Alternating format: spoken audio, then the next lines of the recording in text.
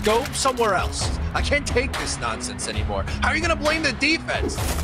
I got the pouch. Screw green bean. Damn it. But once you get to the sausage, I feel like we're doing something. Go Jets.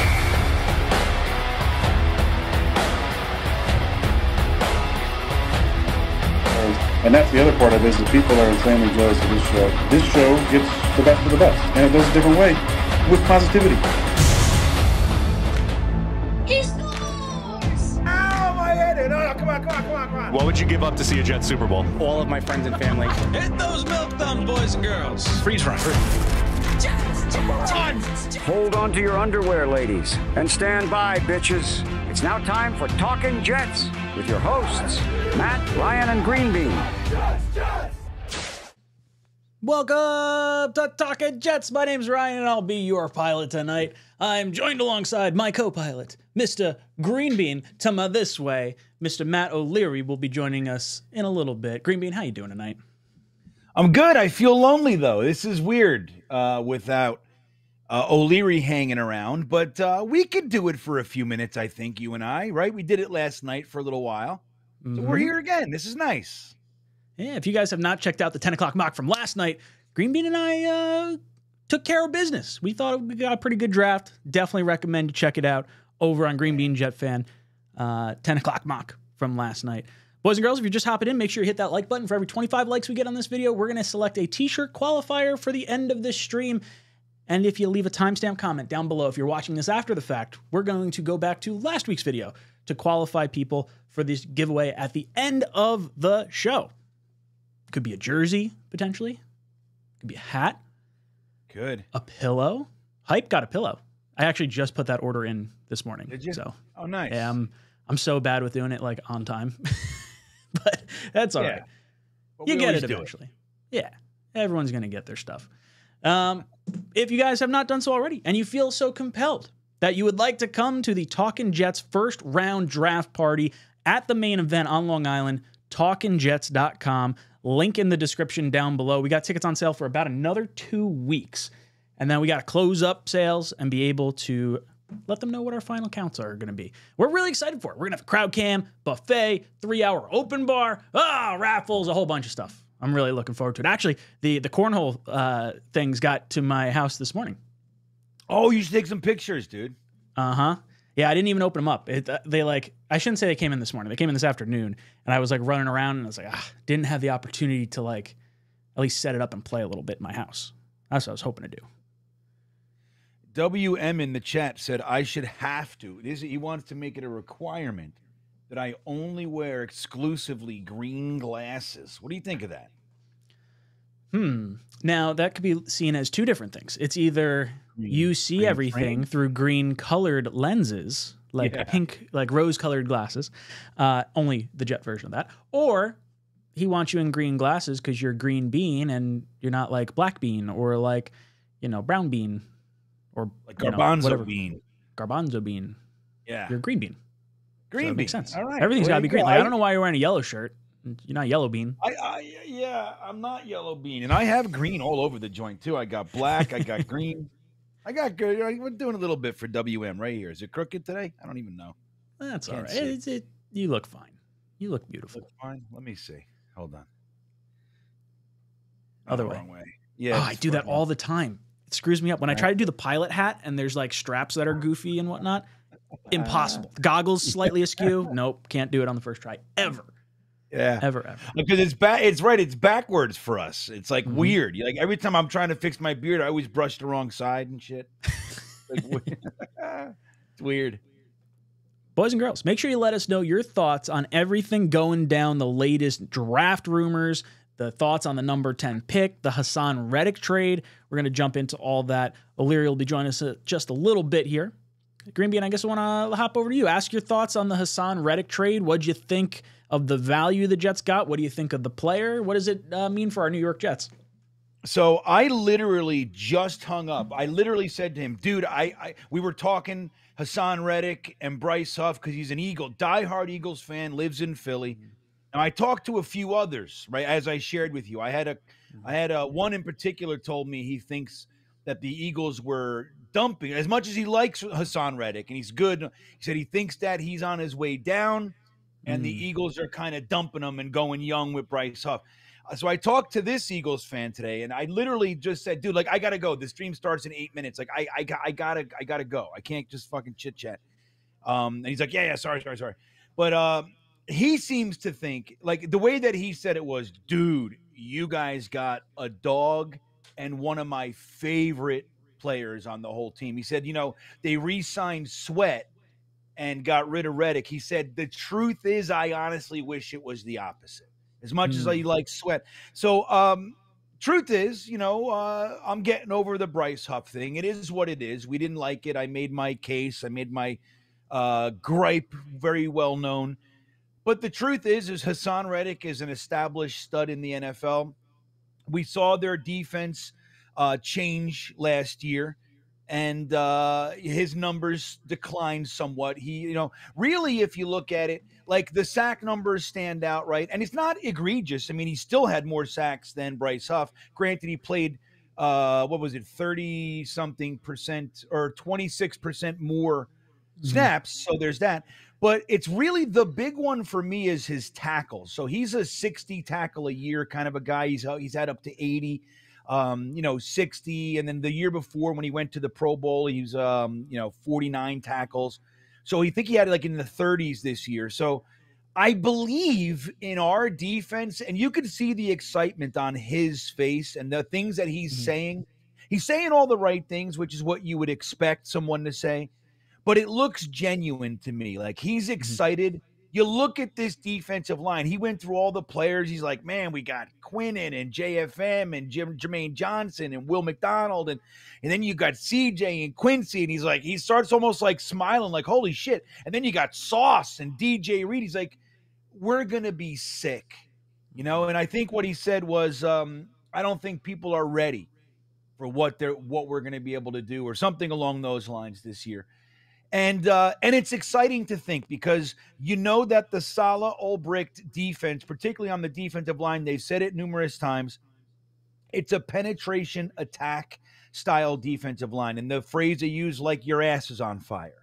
Rush like your ass is on fire. And Reddick said there's nothing he likes more than disrupting the day of the quarterback, right? Actually, nothing I like more than that. And that's what you want to hear out of a guy. Now, the compensation, Ryan, I think is absurd. For what we got, for what we gave, is absurd. A third-round pick would be appropriate, period, I think, for Haason Reddick, right? This year. The fact that it's not even next year, which if we know that in 2026 it's going to be a third-round pick, it's valuable. But as far as where we stand now, you look at the way that we value it is a third round next year, is a fourth round next year. So we're looking at a fifth-round pick value for this year that we got Haason Reddick for. I think it's a slam dunk. And the truth is that if we end up letting him go, you might get some compensation back that could even meet that. So I think it's a no-brainer. It came out of left field. I wasn't even smelling that one burning. You know what I mean? I had no idea. It came out of nowhere for me. And I think for most people, and I couldn't be happier about bringing him aboard. No injury concerns, which is nice for this free agent crop. It's nice to have one or two with no injury concerns. But yeah, I think it's a slam dunk move, and the compensation was about as good as you could possibly hope. Samantha, thank you so much for the super chat. I'm going to get to your question in just a second. I just want to give you guys my thoughts on the Haason Reddick trade. Look, I love it. I absolutely think it's a home run move. This is a win now move, 100%.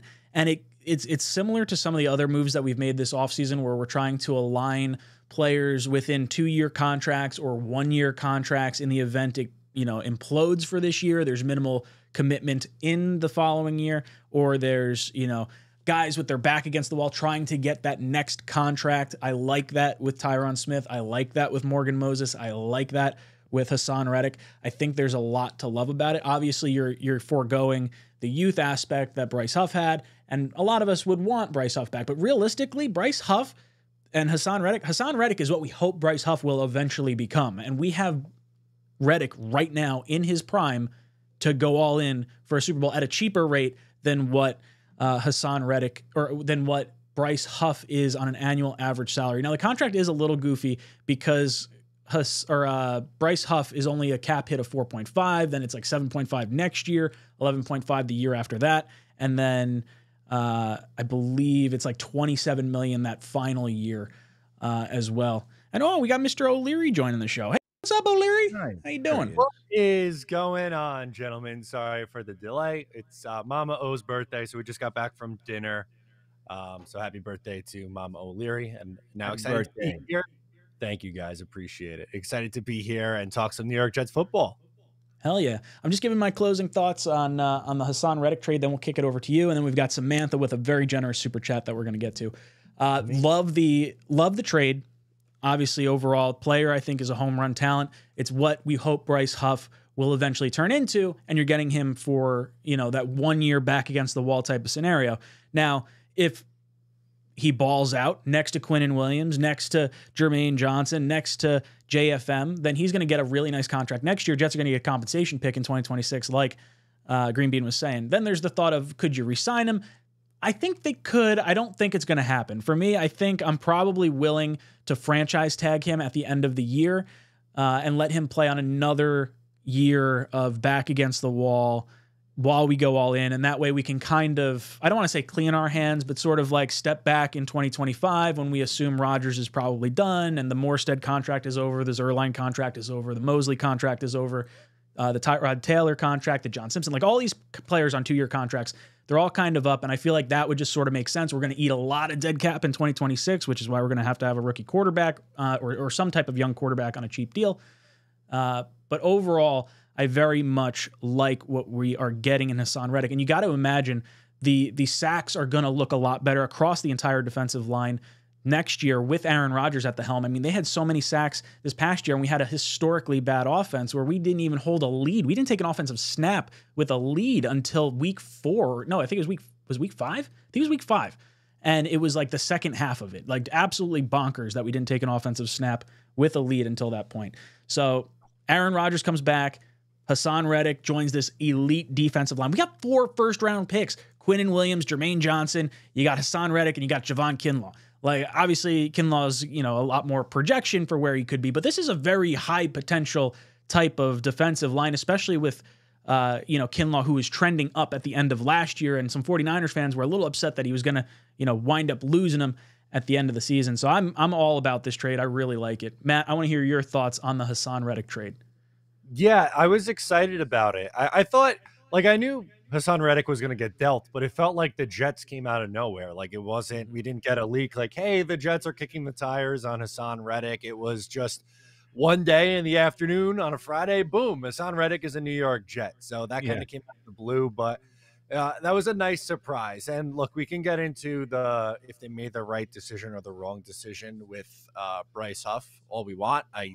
I think I made my feelings on it very strong. I would have preferred to keep Bryce Huff, but when looking at other pivot options after losing him, like Jadeveon Clowney signs for a 2-year deal and relatively big money in Carolina, and then the Jets give up a 3rd-round pick in 3 drafts from now. Like, you got to go through the 2024 draft, which hasn't happened yet, 2025, and then a mid-round pick in 2026.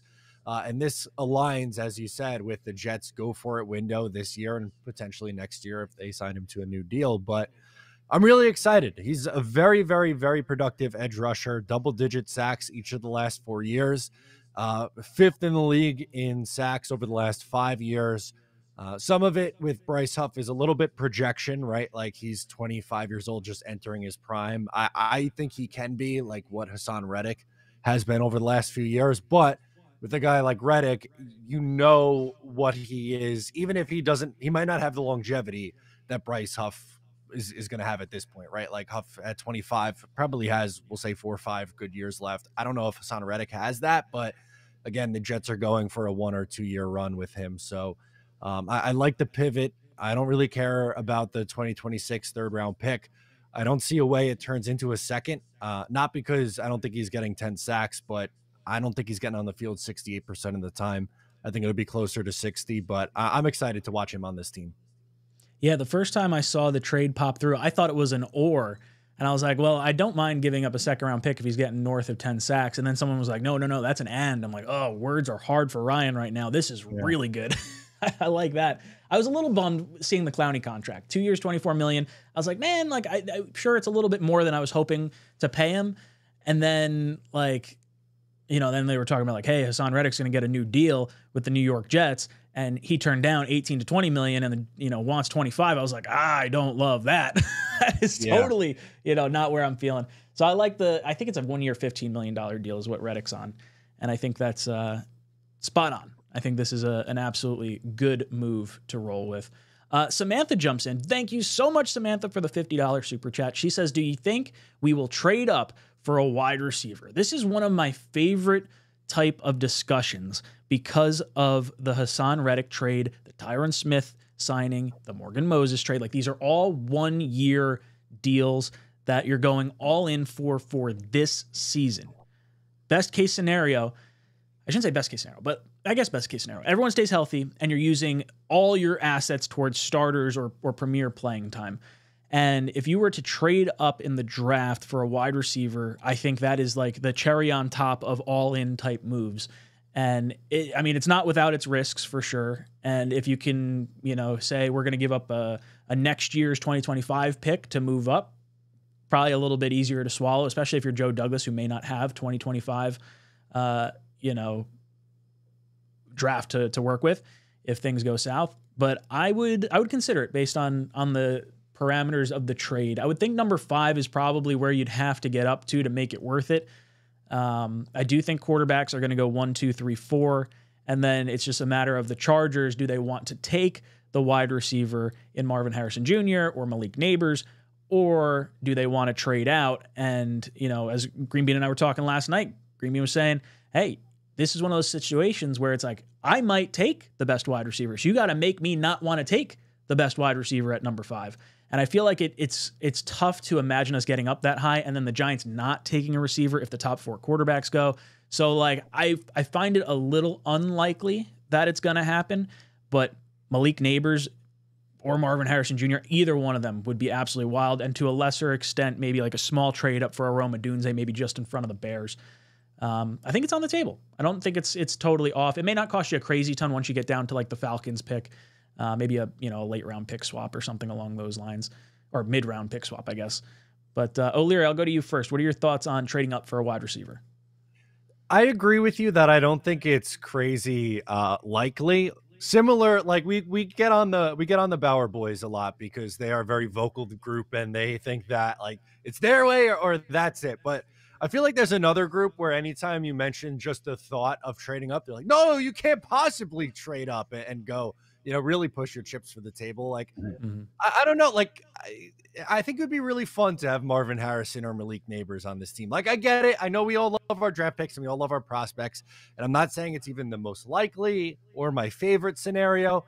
But if we're sitting there on April 25th at the main event and the ticker comes up, pops up green, a trade, a Jets now on the clock at pick 5, are we not all going to go ballistic and get excited? We're going to lose our marbles, right? Right. Like the thought of either Marvin Harrison Jr. or Malik Neighbors with Garrett Wilson and with Mike Williams and Aaron Rodgers and Breece Hall in this offense.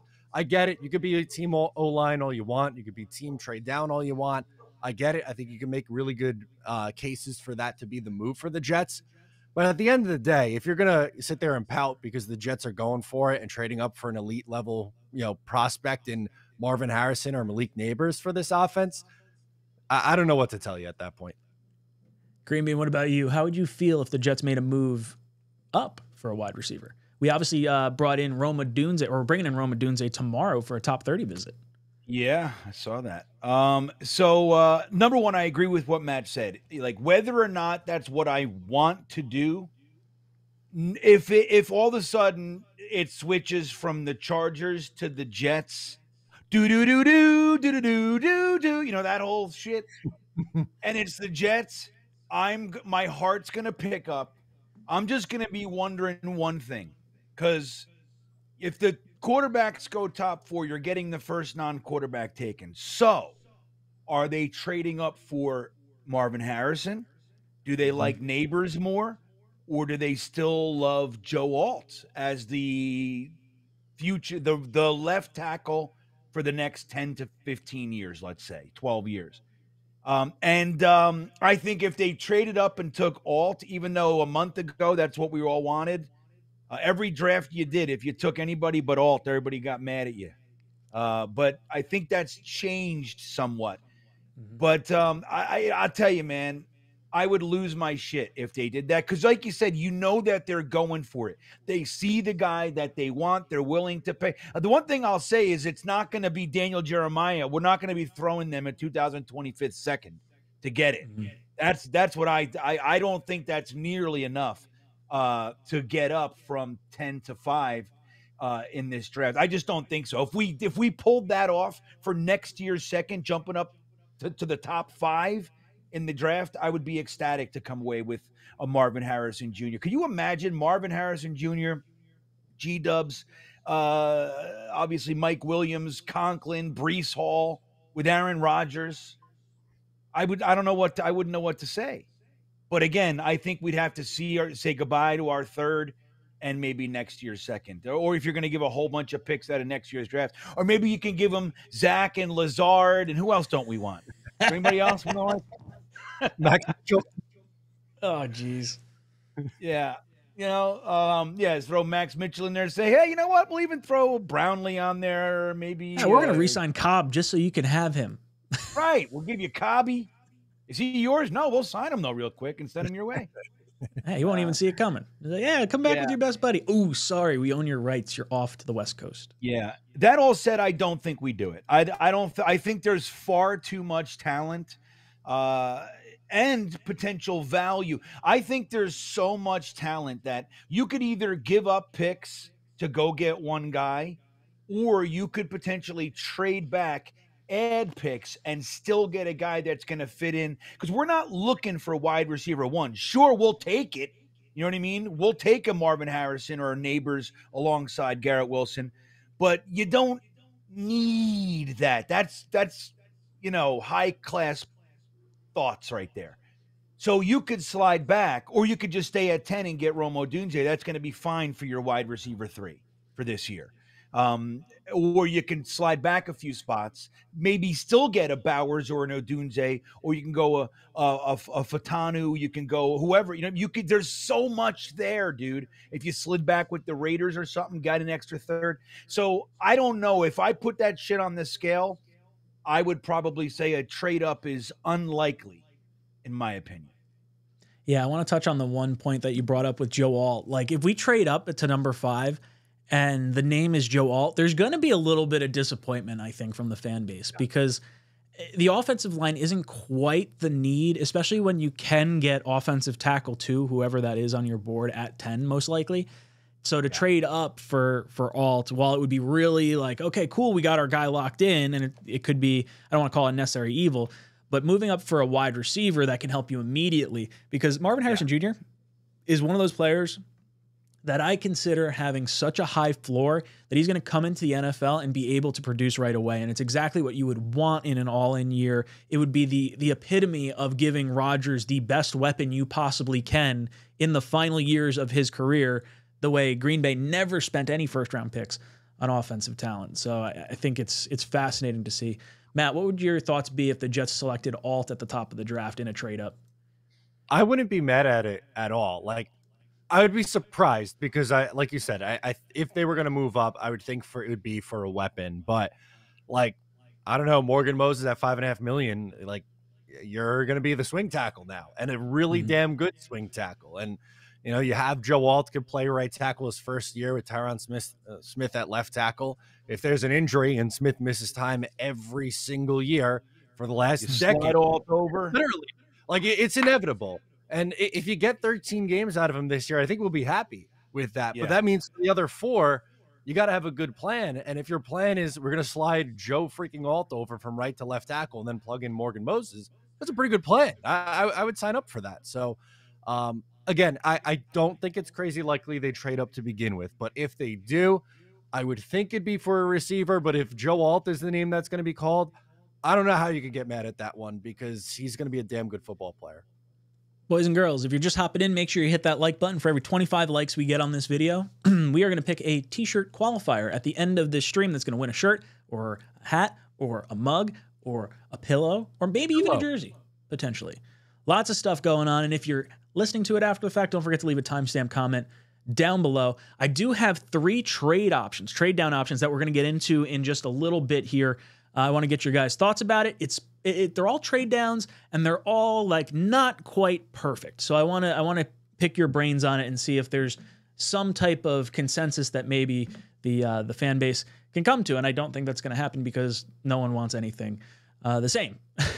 Love Retro comes in with a super chat. Says, in memory of the 2000 NFL draft, which 4 players would you pick if you had 4 first-round picks this year? Do you, Green Bean or Matt, know which picks we had in that draft? Because I think knowing the number, picks? The same numbers? Let's do that. Yeah, let's do whatever those 4 numbers were. Okay, ready? 12, 13, 18, and 20, 30, right? Isn't that what we had? Hold on. Close. 12, 13, 18, and 27. 7. All right. So I'll go first. If we had the 12, 13, 18, and 27 picks, I would take, well, so I guess it depends how it falls, because we know the Jets are sitting at 10 and what we would potentially do there. So if I'm flip-flopping, let's say the Broncos in front of us, I'm going 𝐒'Duhn, Bowers. 18, I'm taking Fuaga or, whichever tackle falls just a little bit further. And then at 27, maybe a Graham Barton. Go like extra, so you have a tackle, and then you have a guy that can play all the interior positions, and then you have your tight end, and you have a wide receiver. I mean, maybe you consider, at that point, with 4 first-round picks, you might consider drafting a Penix or something like that. I was just going to say that. But it might have to be higher. Like, if he was there at 27, that would be my selection, I think. But I feel like you might have to take him earlier. I think he's going to go higher than people expect. Green Bean, I'll throw this one to you first. What would be your 4 picks? Yeah, since I can't keep cutting you off, might as well go first, right? Sorry about that. Again, okay. and another thing. I do it to you all the time, so it's totally fine. I think you would have, if you're, I was thinking the same thing. So you could grab, if Penix is in that middle, he's not going to make it to 27. The truth is, I think that if somebody is willing to trade up to 10, Penix is in play. That's what I think it would be for Penix. Truth is, if it wasn't for those damn knee injuries, he's my QB1 in this class. I think he's an amazing talent, very exciting player, especially somebody that if you're bringing in, very similar to when we drafted Chad. We had Vinny Testaverde here. He was the incumbent starter. There was no real worry. Chad, he was coming in to sit behind Testaverde for a minute, and he did. And I think it worked out really, really well. So I think that middle, if he's there, if we had 18 and Penix is on the board, you pull the trigger on Penix. And then that gives you 27. You can do that if Graham Barton's there. You can take, you can go an interior guy there, a Van Pran or Christian Jones. But not Jones. Who's the? Well, I'm losing. I can't believe I'm losing my fucking brain here. But anyway, but you could also switch gears, and it would justify maybe going with something that you need, like a safety. Getting the top safety in the draft. You could justify that with 4 first. You could go ''𝐮𝐫𝐞𝐽 there, a guy that plays corner that might translate to safety. Like, that's a valuable pick with a DJ Reed going into the final year of his contract, and 2 one-year guys in the safety room. I agree. Yeah, so I would say, all right, up top, you're definitely grabbing. So we're at 12. So if 𝐒'Duhn is there, you grab him. If Bowers is there, you grab him. No problem. You could even, you grab one of them. Like, if one's gone, you grab the other one, and then you pull together that and like a Latham or a Fuanga, whoever's there. You know what I mean? Like, it's so robust what you could do with 4. It's like everything changes, You get all excited, all the options you can do.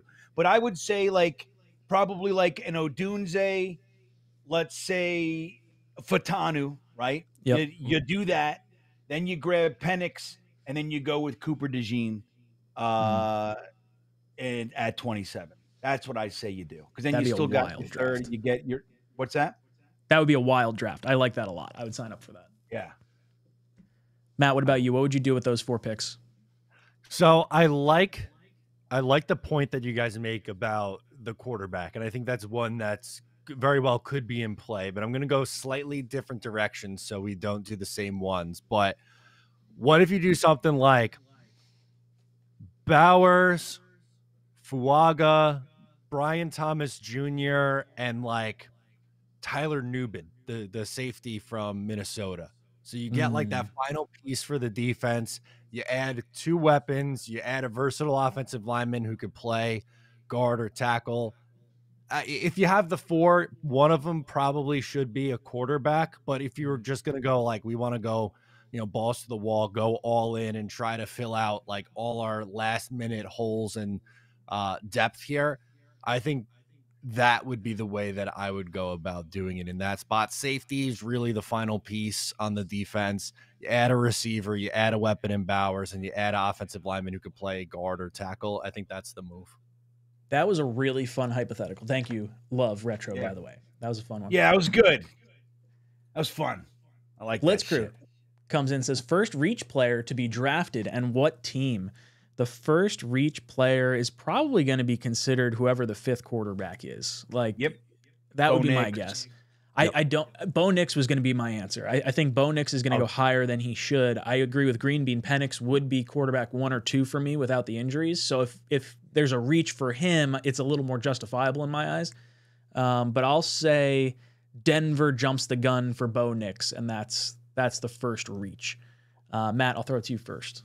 Damn, that's a really good one because I don't Bo Nix I don't think is a first round quarterback.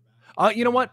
I'm gonna go a different quarterback. I'm gonna say JJ McCarthy. I don't think he's a top 5 like draft guy. If he went somewhere in the middle of the first round, that's fine to me. But I don't think he's kind of like when the Giants took Daniel Jones. What was that? 5-6 years ago. It was like, yeah, he's probably a first rounder, but then he ends up going 6th overall, and everyone's like, what? Where did that come from? McCarthy's had a lot of hype behind him, but I don't know if I view him as like a top 5 quarterback draft pick like the rest of the league kind of does. Green Bean, what about you? First reach player. I agree. It would be I think it would be because that's what we see every year. Not every, but a lot of years you see it. Like they just, the quarterback. It's that positional value. It trumps everything else, and especially teams that feel like they need one. They're willing to kind of forego any concerns. And I think Bo Nix, if he's taken in the first, especially the top half of the first, I think it's a reach. But I think you were alluding to this, Ryan. I also think as much as I like Penix, if somebody trades up to 10 or somewhere in that neighborhood for Penix, I think it's a reach. The guy, you're betting on him, and I think he's worthy of betting on, but I wouldn't use my prime capital this year on a guy who's had multiple severe injuries already. I think it's 4 season-ending injuries. It's the 2 knees plus the throwing shoulder. There's a shoulder, So it's a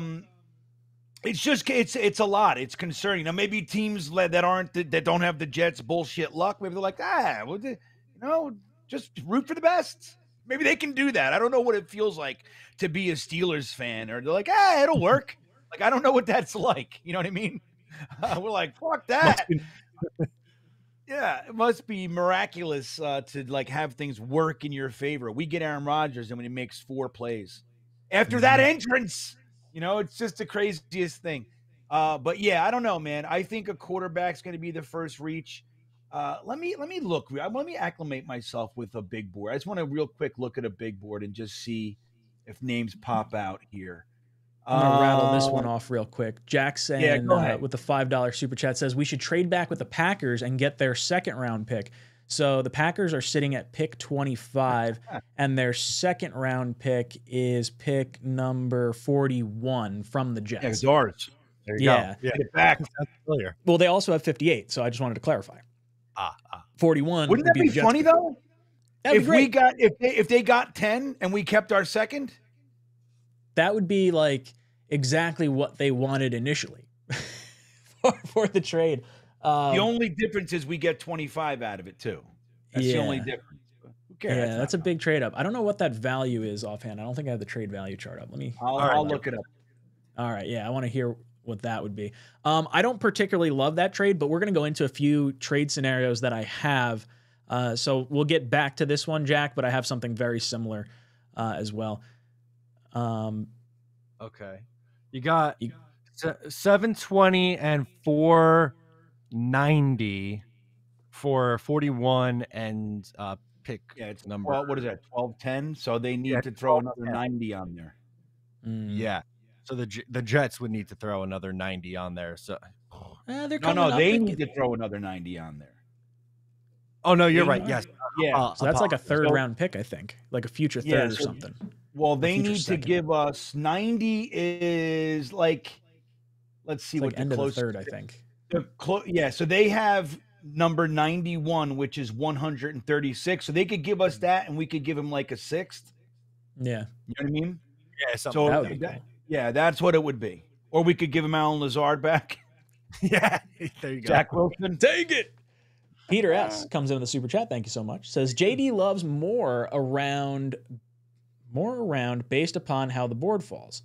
Loves to move around, based upon how the board falls. I believe no matter what, we add talent, offensive line, wide receiver, especially in the 3rd through 5th rounds. Yeah, I do think we're going to be active moving around. I don't know which direction it's going to be. I would think back just because we don't have that 2nd round pick, but if we stick and pick a 10, I do think there's a good chance we're moving up into the 2nd to try and get an impact player in some capacity. J-Boy comes in with a super chat. Thanks so much. Says, trade back with Las Vegas, get a 2nd, take Brock Bowers at 13. That would be an absolute home run of a move. Now, that's the scenario that I would love to see happen because the Broncos don't have a 2nd round pick, and I believe the Broncos' 3rd round pick, let me just verify this real quick. Yeah, the Broncos' 3rd round pick is 1 pick in front of Vegas because sometimes they alternate based on records and stuff like that. But yeah, it's 1 pick in front of them. So if Denver offers us a 3rd for the 12th pick, and we say, hey, Vegas, you got to give up your 2nd round pick number 44, and you get to leapfrog your division rival, I'm 100% on board with that. No questions asked. I do that all damn day. Matt, your thoughts on this trade back? Yeah, I like that a lot. I think that would be a home run. If you're sliding back a few spots, you're picking up another 2nd round pick. You still get a guy in Brock Bowers who a lot of people want you to take at pick 10. I think it's a good move. Green Bean, you like this trade too? Well, it's a slam dunk. I mean, it's an overpay on their side of things. But again, if you're trying to get a quarterback, like that's the thing. It doesn't all break down evenly. Like there's no trade in the world that justifies 3 firsts. There's no point fucking value chart that says, oh, that's worth 3 firsts and a 3rd, that kind of a thing. But it happens all the time. So it depends on how badly they want it and what the market is at that time. So like you said, if they think Denver's going to get their guy, let's say it's Michael Penix or whatever, J.J. McCarthy slides or whatever it is, and they want him, and we're talking about, hey, it's a 3rd. Really, it's like a 3rd in value, but Denver's going to take your guy. That's your division rival, like you said. All it's going to cost you is your 2nd round pick. Dude, that is a slam dunk for us because then that 10 is a quarterback. You only have 11 and 12 to worry about, and then you're going to get probably a good chance to get the guy that you want anyway.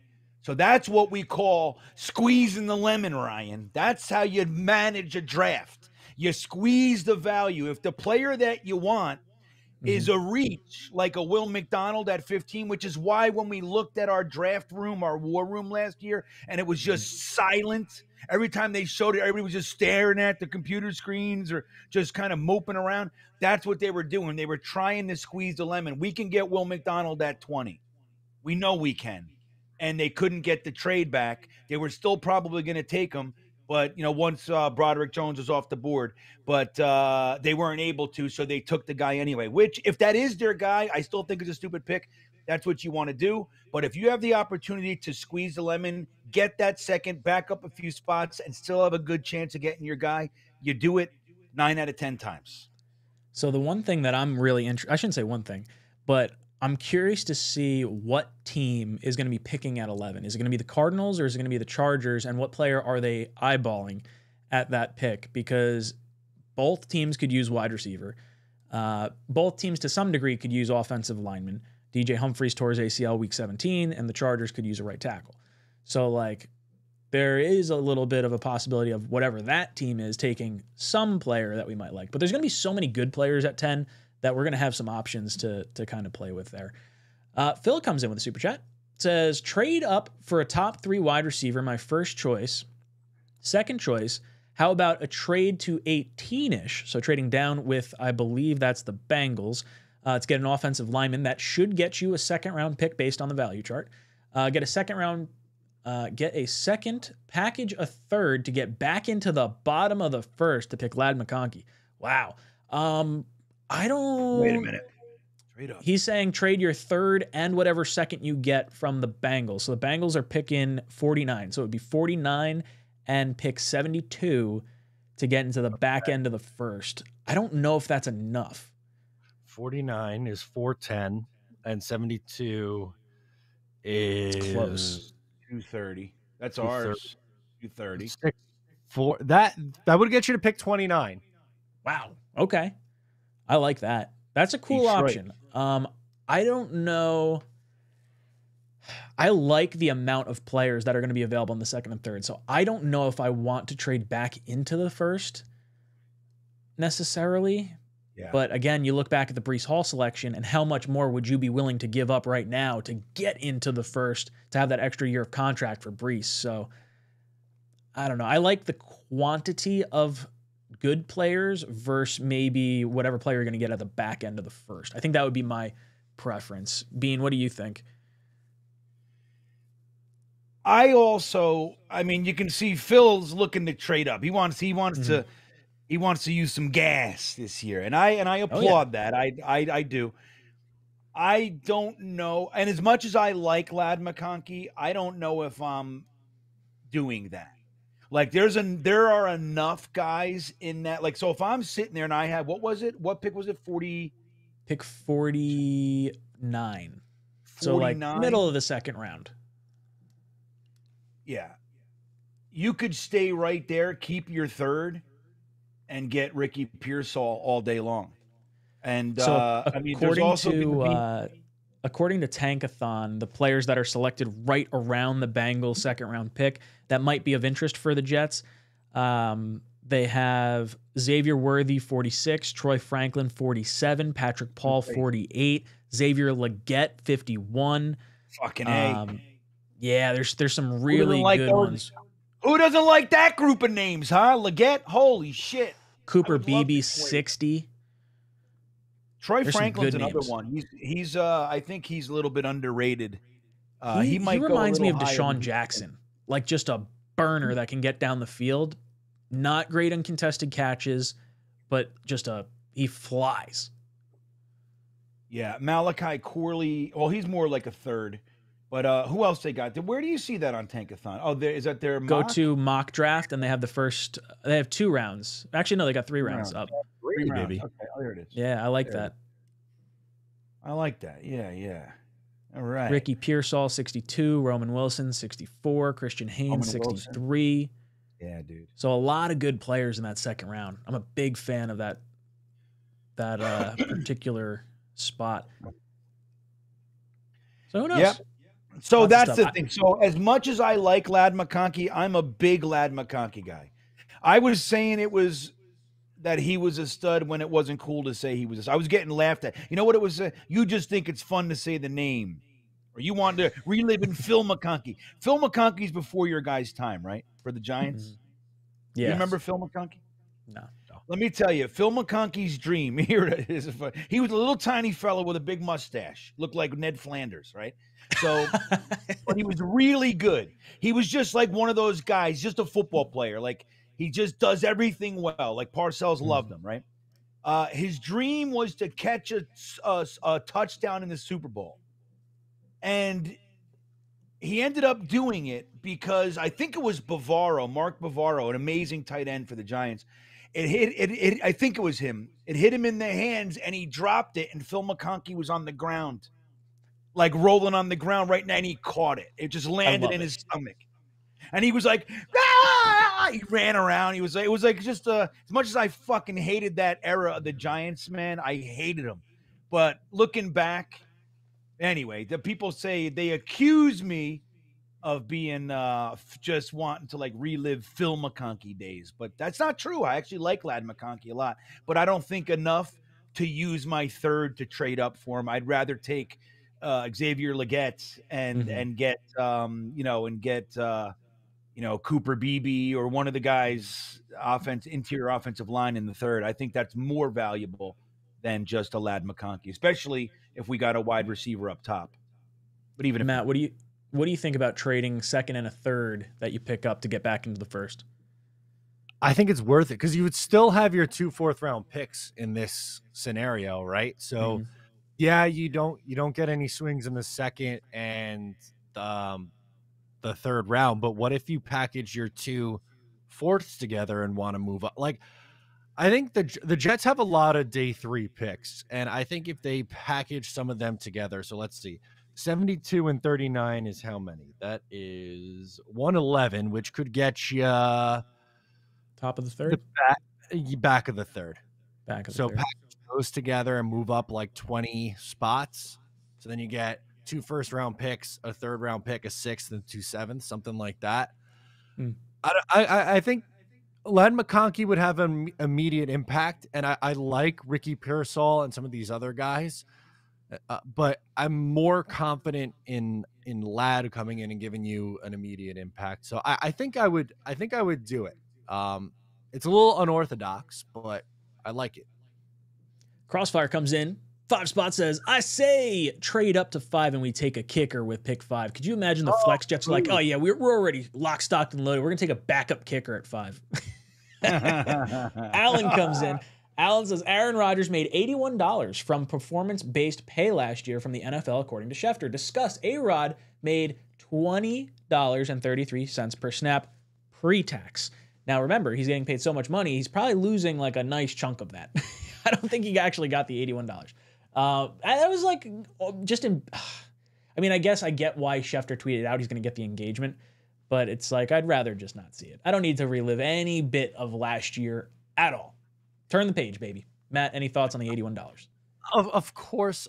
There's thousands of guys they could choose from. Other players who got hurt early in the year, but no, you got to point and laugh at the Jets who lost their star quarterback 4 plays into their season, and then he went on podcasts every week and said some things, and then it became a story every single week. So yeah, that's the one that they gotta make fun of.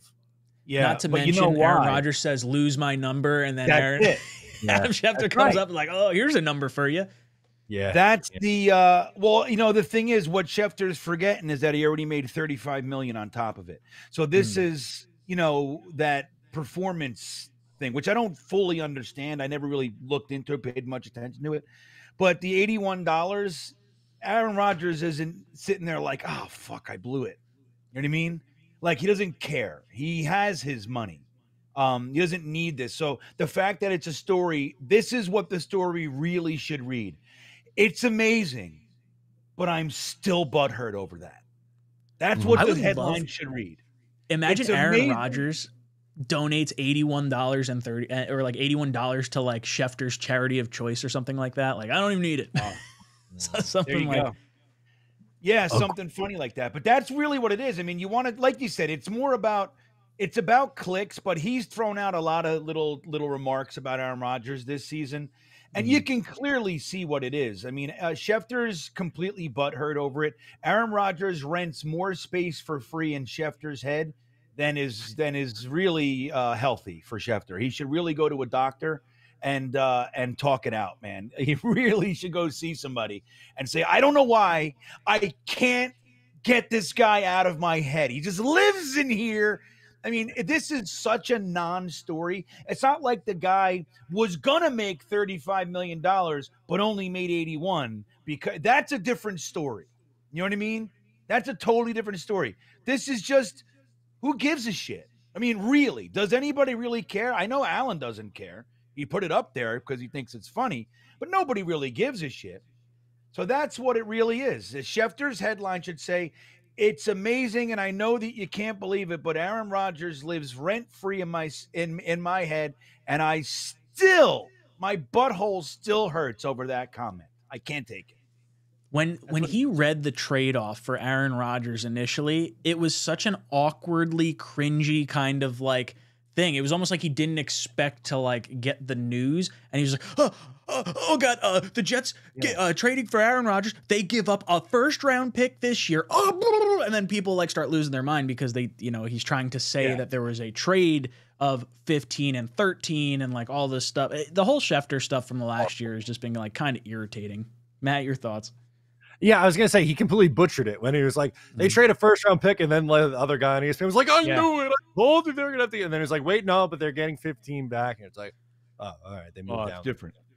Yeah, very. Yeah, and you know what sucks about it is that, did you guys ever see the Adam Schefter 9/11 story? Did you guys ever see that?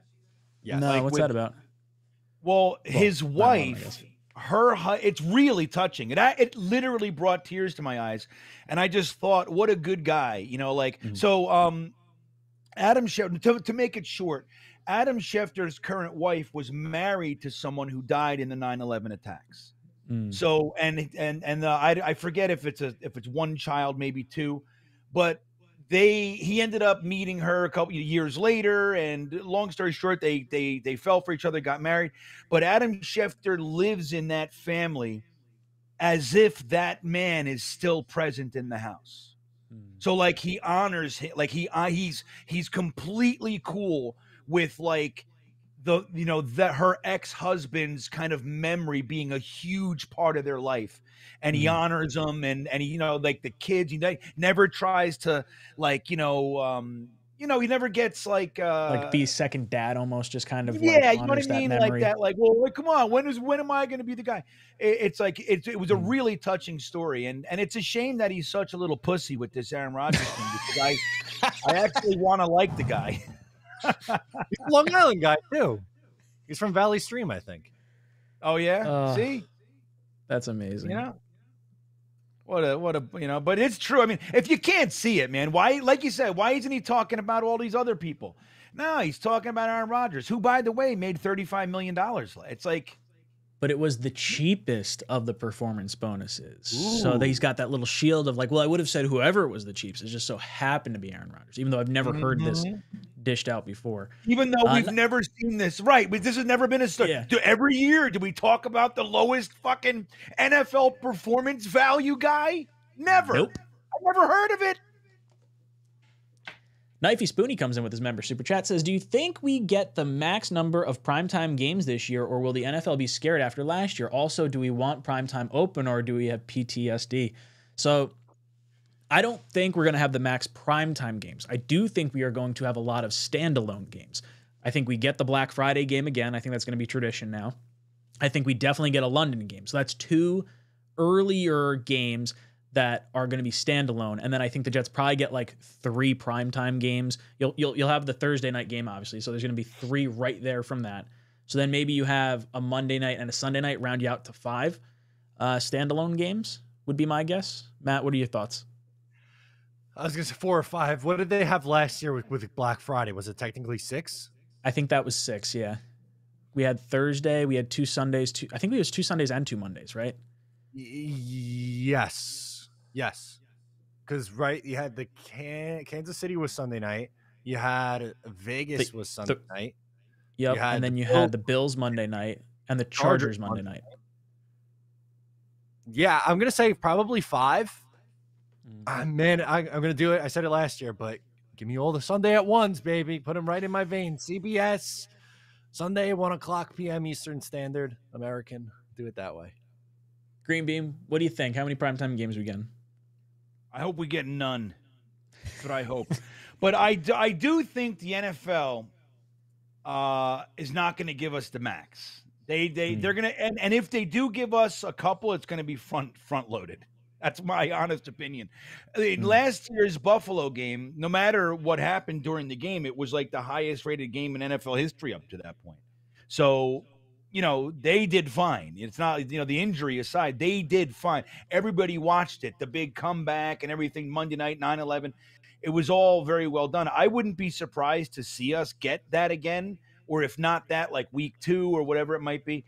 I think we'll get a couple, but I don't see us getting the max. I don't see them doing to us what they did last year because, dude, the bottom falls out around these parts. That's just what happens. Boys and girls, if you're just hopping in here, make sure you hit that like button. Every 25 likes we get on this video, we're going to select a t-shirt, jersey, hat, mug, pillow, qualifier that we're going to give away at the end of this stream. So all you got to do is hang around in the stream with us. And then if you're listening after the fact, leave that timestamp comment down below and you'll get qualified for next week's giveaway. Boys and girls, we do have a sponsor of the channel, so I do want to recognize them. If you guys have not checked it out, Aura is an absolutely awesome app for your security. If you're tired of getting all these spam emails and your passwords getting leaked out all over the place, I have loved Aura. They gave us a little free subscription to it to give it a good test run so we could actually speak intelligently about it, and I love it. I don't have any more spam, or much less spam than I had prior to using all this. I had a VPN. I could get rid of my NordVPN to keep Aura's VPN, so I'm saving a few bucks there. So for $12 a month, not too shabby. You can try Aura for 14 days free. Link is in the description down below. If you do that, it helps us out, gives us a little bit of notoriety with Aura. Maybe they want to continue sponsoring the channel. Help us out. We help you out with some great deals. So make sure you check out Aura for all your security needs. Let's hop over here. John Moore comes in. John says, can we play in the Super Bowl 1 p.m. Eastern Standard Time on CBS?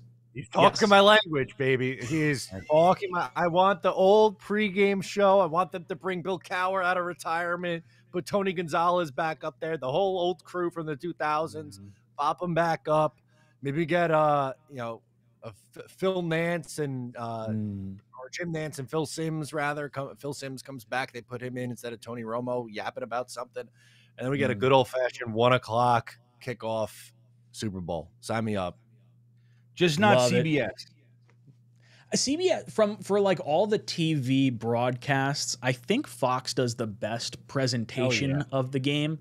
And then after that, I think Amazon Prime does a really good job. I really love their advanced stats. I didn't love it when it first switched over initially, but watching the game with the next gen stats on is pretty fun. It's almost like watching Madden. The guys I watch it with a bunch of like 55-year-old dudes like in my neighborhood, and we rotate Thursday Night Football, and they do not like the like Madden-esque graphics on the screen. They're like always yelling, "Oh, why are you doing that?" Like, sorry, I'll turn it off. My bad. But I think Amazon does a pretty good job. Matt, if you had to pick one of the broadcasts, what do you like most? How are we picking against CBS? That's the Jets' home station most weeks. You're gonna pick Fox? They play on Fox like once a year. I know. CBS doesn't show replays, dude. And the like actual visual too. Fox tends to have more 1080p, versions of the game. I get a lot of 720p when I'm watching CBS. Yeah, I don't know, Matt. I don't know. Look, I'm all about home team and supporting everybody associated with us. I bitch about CBS. I'm like, show us every fucking week. I do that 15 times. Well, show me the damn penalty. What the fuck? They don't do it. They'd rather show the coach picking his nose or wiping his face than the replay. I don't know why they do it. It bothers me so bad. I would choose Fox every day of the week. I don't love Fox either, but I would be happy if that turned out to be the guys showing the Jets 1 p.m. extravaganza Super Bowl. I would love that shit. Gang Green also says, I prefer Sunday at 1, but live in upstate New York in Bills country, so Jets get few games on the telecast.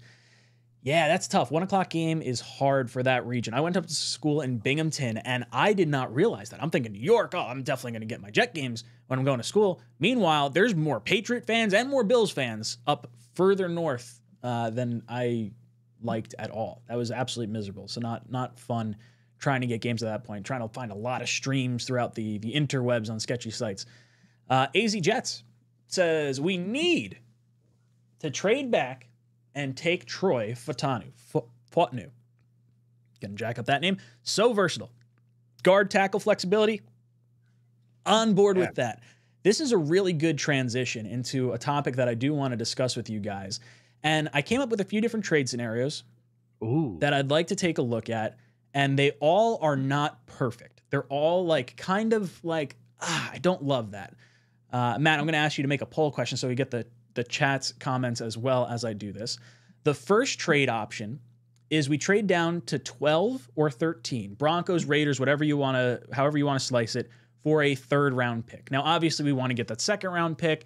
They're coming up for a quarterback. Maybe we could leverage that. But let's say it's a third-round pick that the Jets get to slide down from 10. You could probably still get one of those premier players that you have your eye on at number 10, but you get that extra third-round pick.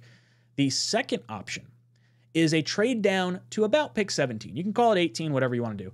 The Jaguars at 17, maybe they're coming up for a cornerback, trying to leapfrog some of the teams just behind us.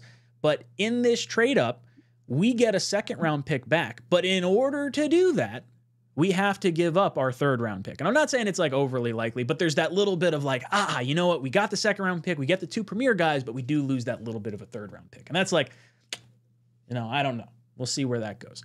And then trade number 3, we go back farther than I think any of us necessarily want to go back. We fall all the way back to 22 with the Eagles.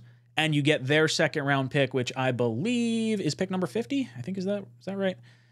Pick number 50 would be their first second-round pick. They do have pick 53 as well. So you don't lose any of your additional picks, but now you have a pick in the first, second, third, 2 in the fourth, and then 6th, 7th, whatever. So I want to hear from you guys. I'll go to Matt first. Of these 3 trades, is there one that you like more in particular? Actually, let's go to Green Bean first if Matt's working on the poll. So Green Bean, what are your thoughts on these 3 trades? I think trade 2 is garbage because that's an incredible overpay from us. Giving back our third, we're overpaying by over 100 and something points on the board. Mm-hmm. So if Jacksonville, that's what I'm saying. There's a negative side to all this where it's like if we want to trade back so bad, we want to get a second round pick. I don't each one of these, there's something you don't love at each one of these particular spots. Well, no, trading back to 12 and getting a third is sweet as pie. Trading back to 22 and only getting a second. That's value there. But I don't want to go back that far if I can avoid it. 19 is kind of where I stop, But so I would say trade 1 because it's simple pimple, 2 picks, 2 spots. You get a double third, and Denver's third is 76, so that gives us 72 and 76. Easy to package one of those with a fourth and get up into the second if you want and still keep your third. You could do that, or you could just stay there. 72 and 76. That's a nice, fun third round. Trade 2 to me sucks the biggest of balls. Trade 3 is too far, not enough for me to move back. So trade 1 it is for little old Green Bean. Maybe I should have made it a 4th round pick. Green Bean, Matt, what are your thoughts on trade 1, 2, and 3? I also am gonna go trade 1 on this one, just because you're not moving back crazy far, and I probably would I would like to get a second, but you might have to attach something with it to get a second if you're only moving back that much. If you're dropping a 17 and you get a second round pick, but you have to give up your third, that doesn't move the needle as much for me. I agree with Bean. I don't want to drop all the way down to 22. So I'm going to reluctantly say trade 1, but I'm not happy about it. Right? Yeah. I would probably fall the same way. There's too many players at 12 or 13, and I think I like Bowers a little bit more. I like Fautanu a little bit more in a trade down situation. So either one of those I'd be good with making with that first trade. The trade number 2 with the Jaguars, it's interesting if you think you have 2 players you really like.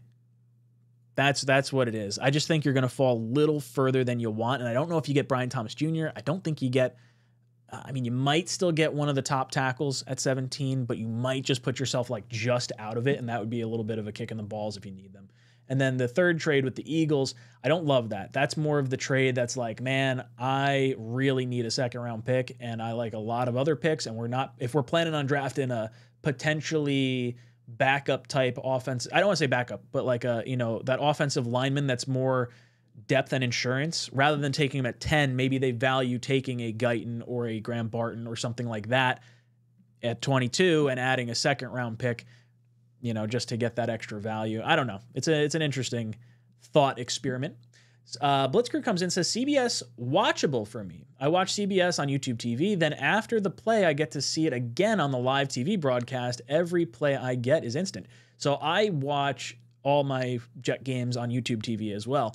It does stink that I feel like there's a good lag on YouTube TV when it comes to the Jet games.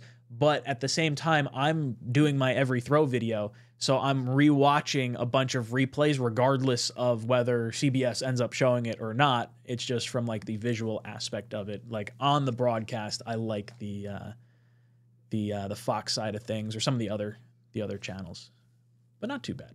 Matt, how do you watch the games? I am an old school. I'm a cable guy. I am one of the few millennials who hasn't cut the cord. Green Bean, what about you? Well, I mean, you can do that because you're up there. You know what I mean? You're in that neighborhood. I haven't lived in New York, New Jersey area since, when did I leave? 2006 for good. I haven't lived up there since then. So no matter where I lived, and if I want to watch a Jets game, it either has to be against a team that's local. Now I'm in Commanders territory. Although the Ravens push the Commanders even out over here. It's crazy. Like the Ravens, they're so potent and, powerful in this area. I guess sometimes they'll choose Baltimore over, but either way, it's not the Jets. So I either gotta get a service, watch them if they're playing the team that's local, or go to a bar. So it makes it difficult. Like you gotta go with a Sunday ticket around here. I'm with you. There's definitely a lag. I know this, because every single live stream we do, at least one, usually about 5 or 6, go, hey, you guys are behind. Every single week. We make a joke about it every week. Oh, there it is. Hey, I'm not sure if you know, you guys are behind. Really? That's interesting. So I'm definitely lagging from the TV broadcast. But I wish I could, but it's just like with what Blitzkrieg's talking about, having the TV on and YouTube TV, so that lag gives you the instant replay. Well, shit, that would make CBS real bearable, Blitzkrieg. So you got yourself a plan there. I don't have that. I'm in what we call East Bumblefuck. That's where I live. Dude, I mean, you got to think. The signal's going all the way up to outer space, and then it's coming all the way back down, and then you're streaming, sending a signal all the way back up to outer space, maybe. I don't think that's how telecom networks work. And then all the way back down, and then it's going into Joe Schmo's computer somewhere through his slow Wi-Fi connection. And that's why there's lag. Right. JETSFAN dropping in a coffee. Thank you so much. Greatly appreciated. �'𝐶𝐞𝐬𝐫𝐚 says, I would rather watch Scrambled Spice than CBS. I don't know what Scrambled Spice that's is. a great pull. You're going to have to explain this one to me, Bean.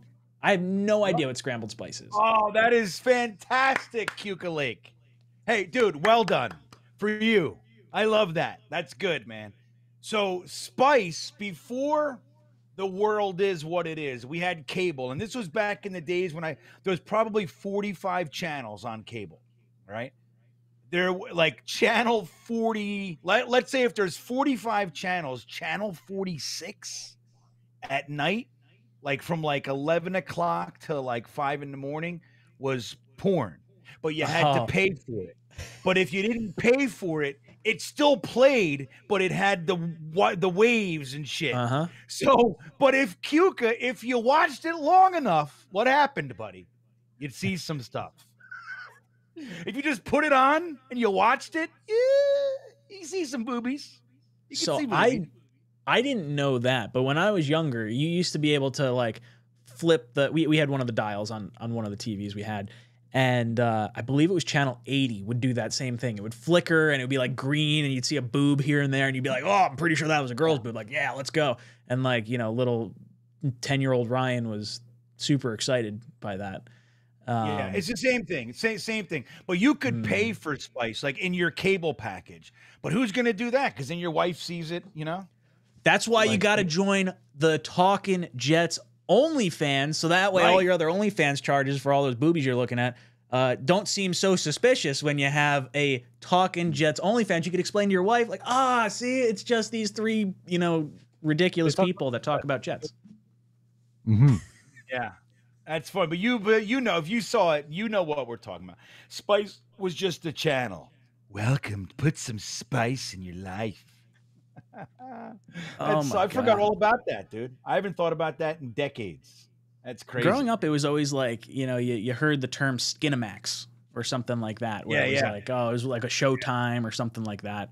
I was gonna say like after midnight. I feel like that's the most comparable that I could come up with. I'm a little younger, but that's my comparable one. But like, I don't think kids today not knowing about like magazines being a thing, like that's kind of wild, right? Dude, when I start seeing like video game stuff and it's like, oh, I'm this old, like showing whatever video game system that was your first video game system, it's like you used to have to go to channel 3 and you'd have a coaxial like jacked in, like you'd be plugged into your like cable line, so it would be like a pass through, and that's how you would get that's how you would play your game. There was no HDMI, there was no, you know, I guess at a later point it was, you know, turned to the AV, you know, the red, white, yellow component cables or whatever those are called.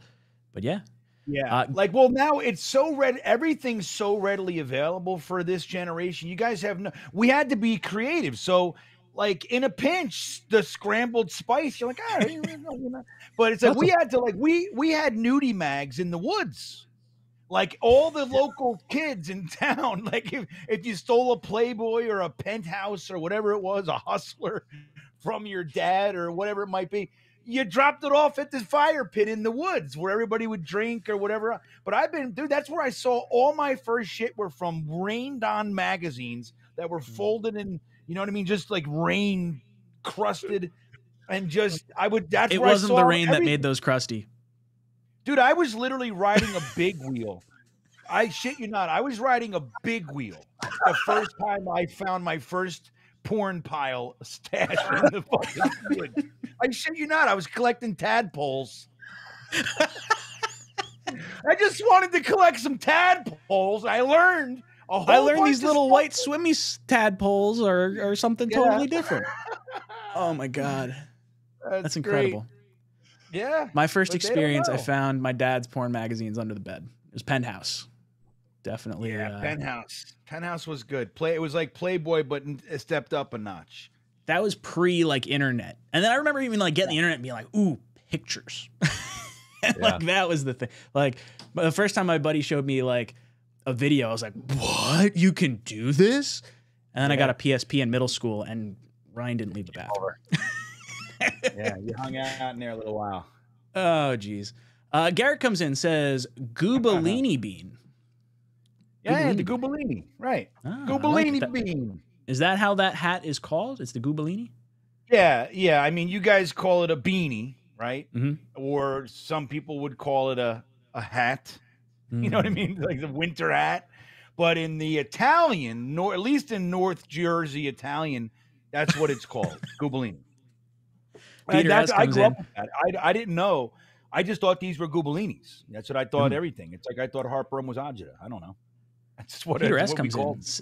Says sweeten the pot with trade number 1 and include Zach Wilson. So Peter, we were actually Green Bean and I did our mock draft on his channel last night on the 10 o'clock mock, and that was actually the trade that we did. Only it wasn't a 3rd round pick. It was 12. I believe it was a 4th round pick and Cortland Sutton. Is that what it was, Green Bean? Yeah, it was. Yeah, so their 3rd. So we got 1276 Cortland Sutton for 10, 111, and Zach Wilson. That's what the trade was last night. That would certainly sweeten the deal. Steven comes in with Super Chat, says, what if we traded with the Packers? Number 10 for 25, 41, and 88. It aligns well with the trade value chart. Take a look, Green Bean. 10 equals 1,300 points. 25 equals 720 points.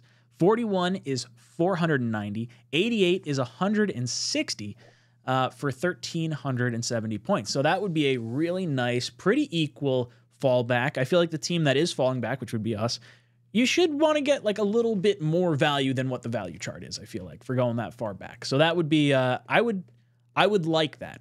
I think that's an interesting option. If we didn't have any other trade partners available to us, it's still really far back. And I do kind of want a blue chipper. So I might give myself a little pause, but I would probably ultimately take that. What are your thoughts, Green Bean?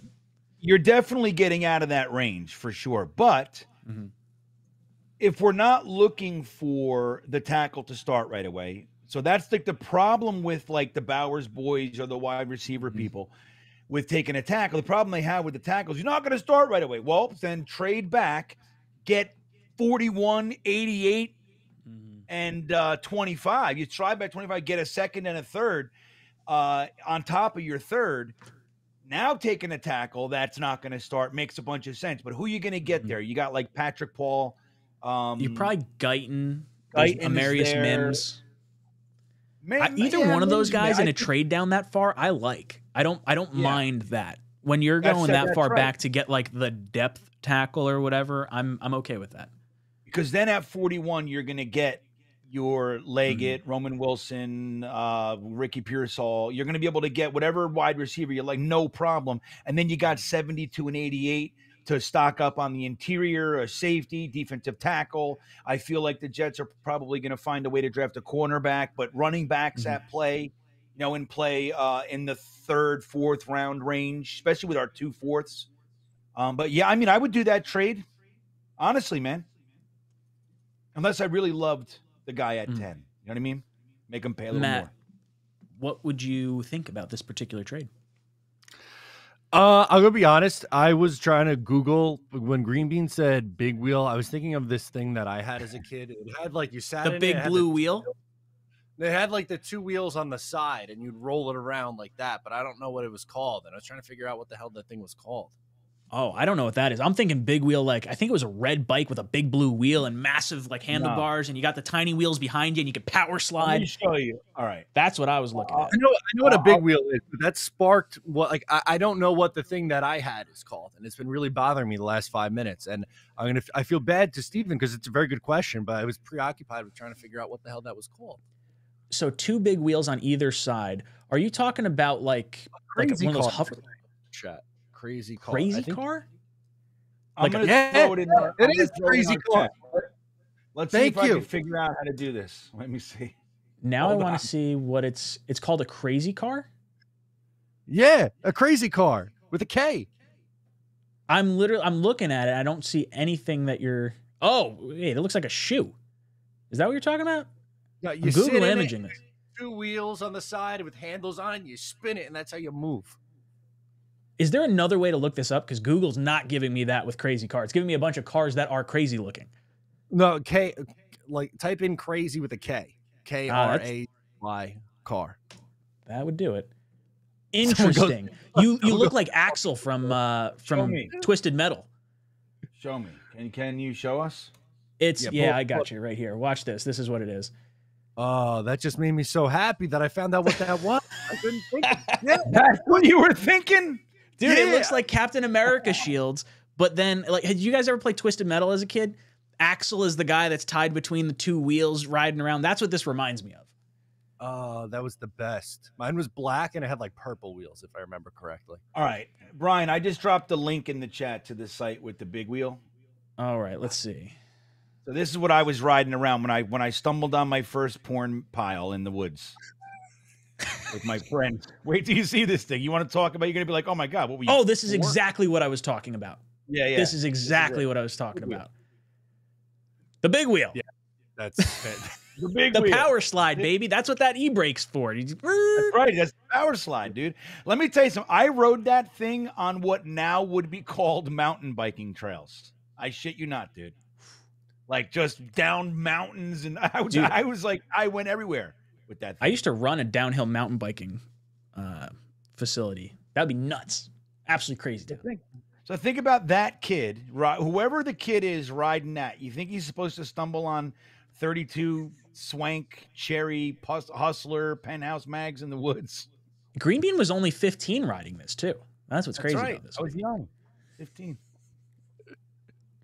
Oh, this is amazing. That was so fantastic. I'm sorry to just completely throw that off the. That was good. That was good. Matt, do you want to answer the question of like the trade down with the Packers? Yeah, I don't want to go all the way down to 25. I know that you're getting a lot for it, right? You get 25, 41, and 88 aligns with the trade value chart. No, because I don't think you're going to get someone as good in that range as what you could possibly get if you drop back like only 5 spots. So I'm gonna respectfully pass on that. Charles says, I don't mind CBS. However, I like Fox, NBC, ESPN, and Amazon Prime more. Charles, you're preaching to the choir here. I don't think, is there another TV service outside of these? I guess Peacock had the one playoff game. They can pound rocks, take a long walk off a short pier. All our goddamn playoff games are going to end up being on streaming services that we're going to have to buy for 1 month at a time just to see the damn game. That's what it's ultimately going to be. That's where this all comes down to. I like it, Charles. �'𝐿𝐫𝐞𝐞𝐬𝐫 says, Swank magazine made you grow up fast. That's right. That was you look at Playboys, you look at Penthouse, it's all okay. It's very good. You get to Swank and you're learning things. You're learning things that you're probably not discount magazine or kinky, kind of like, different it's kinky stuff. Yeah, kinky. It's like it's more than Hustler.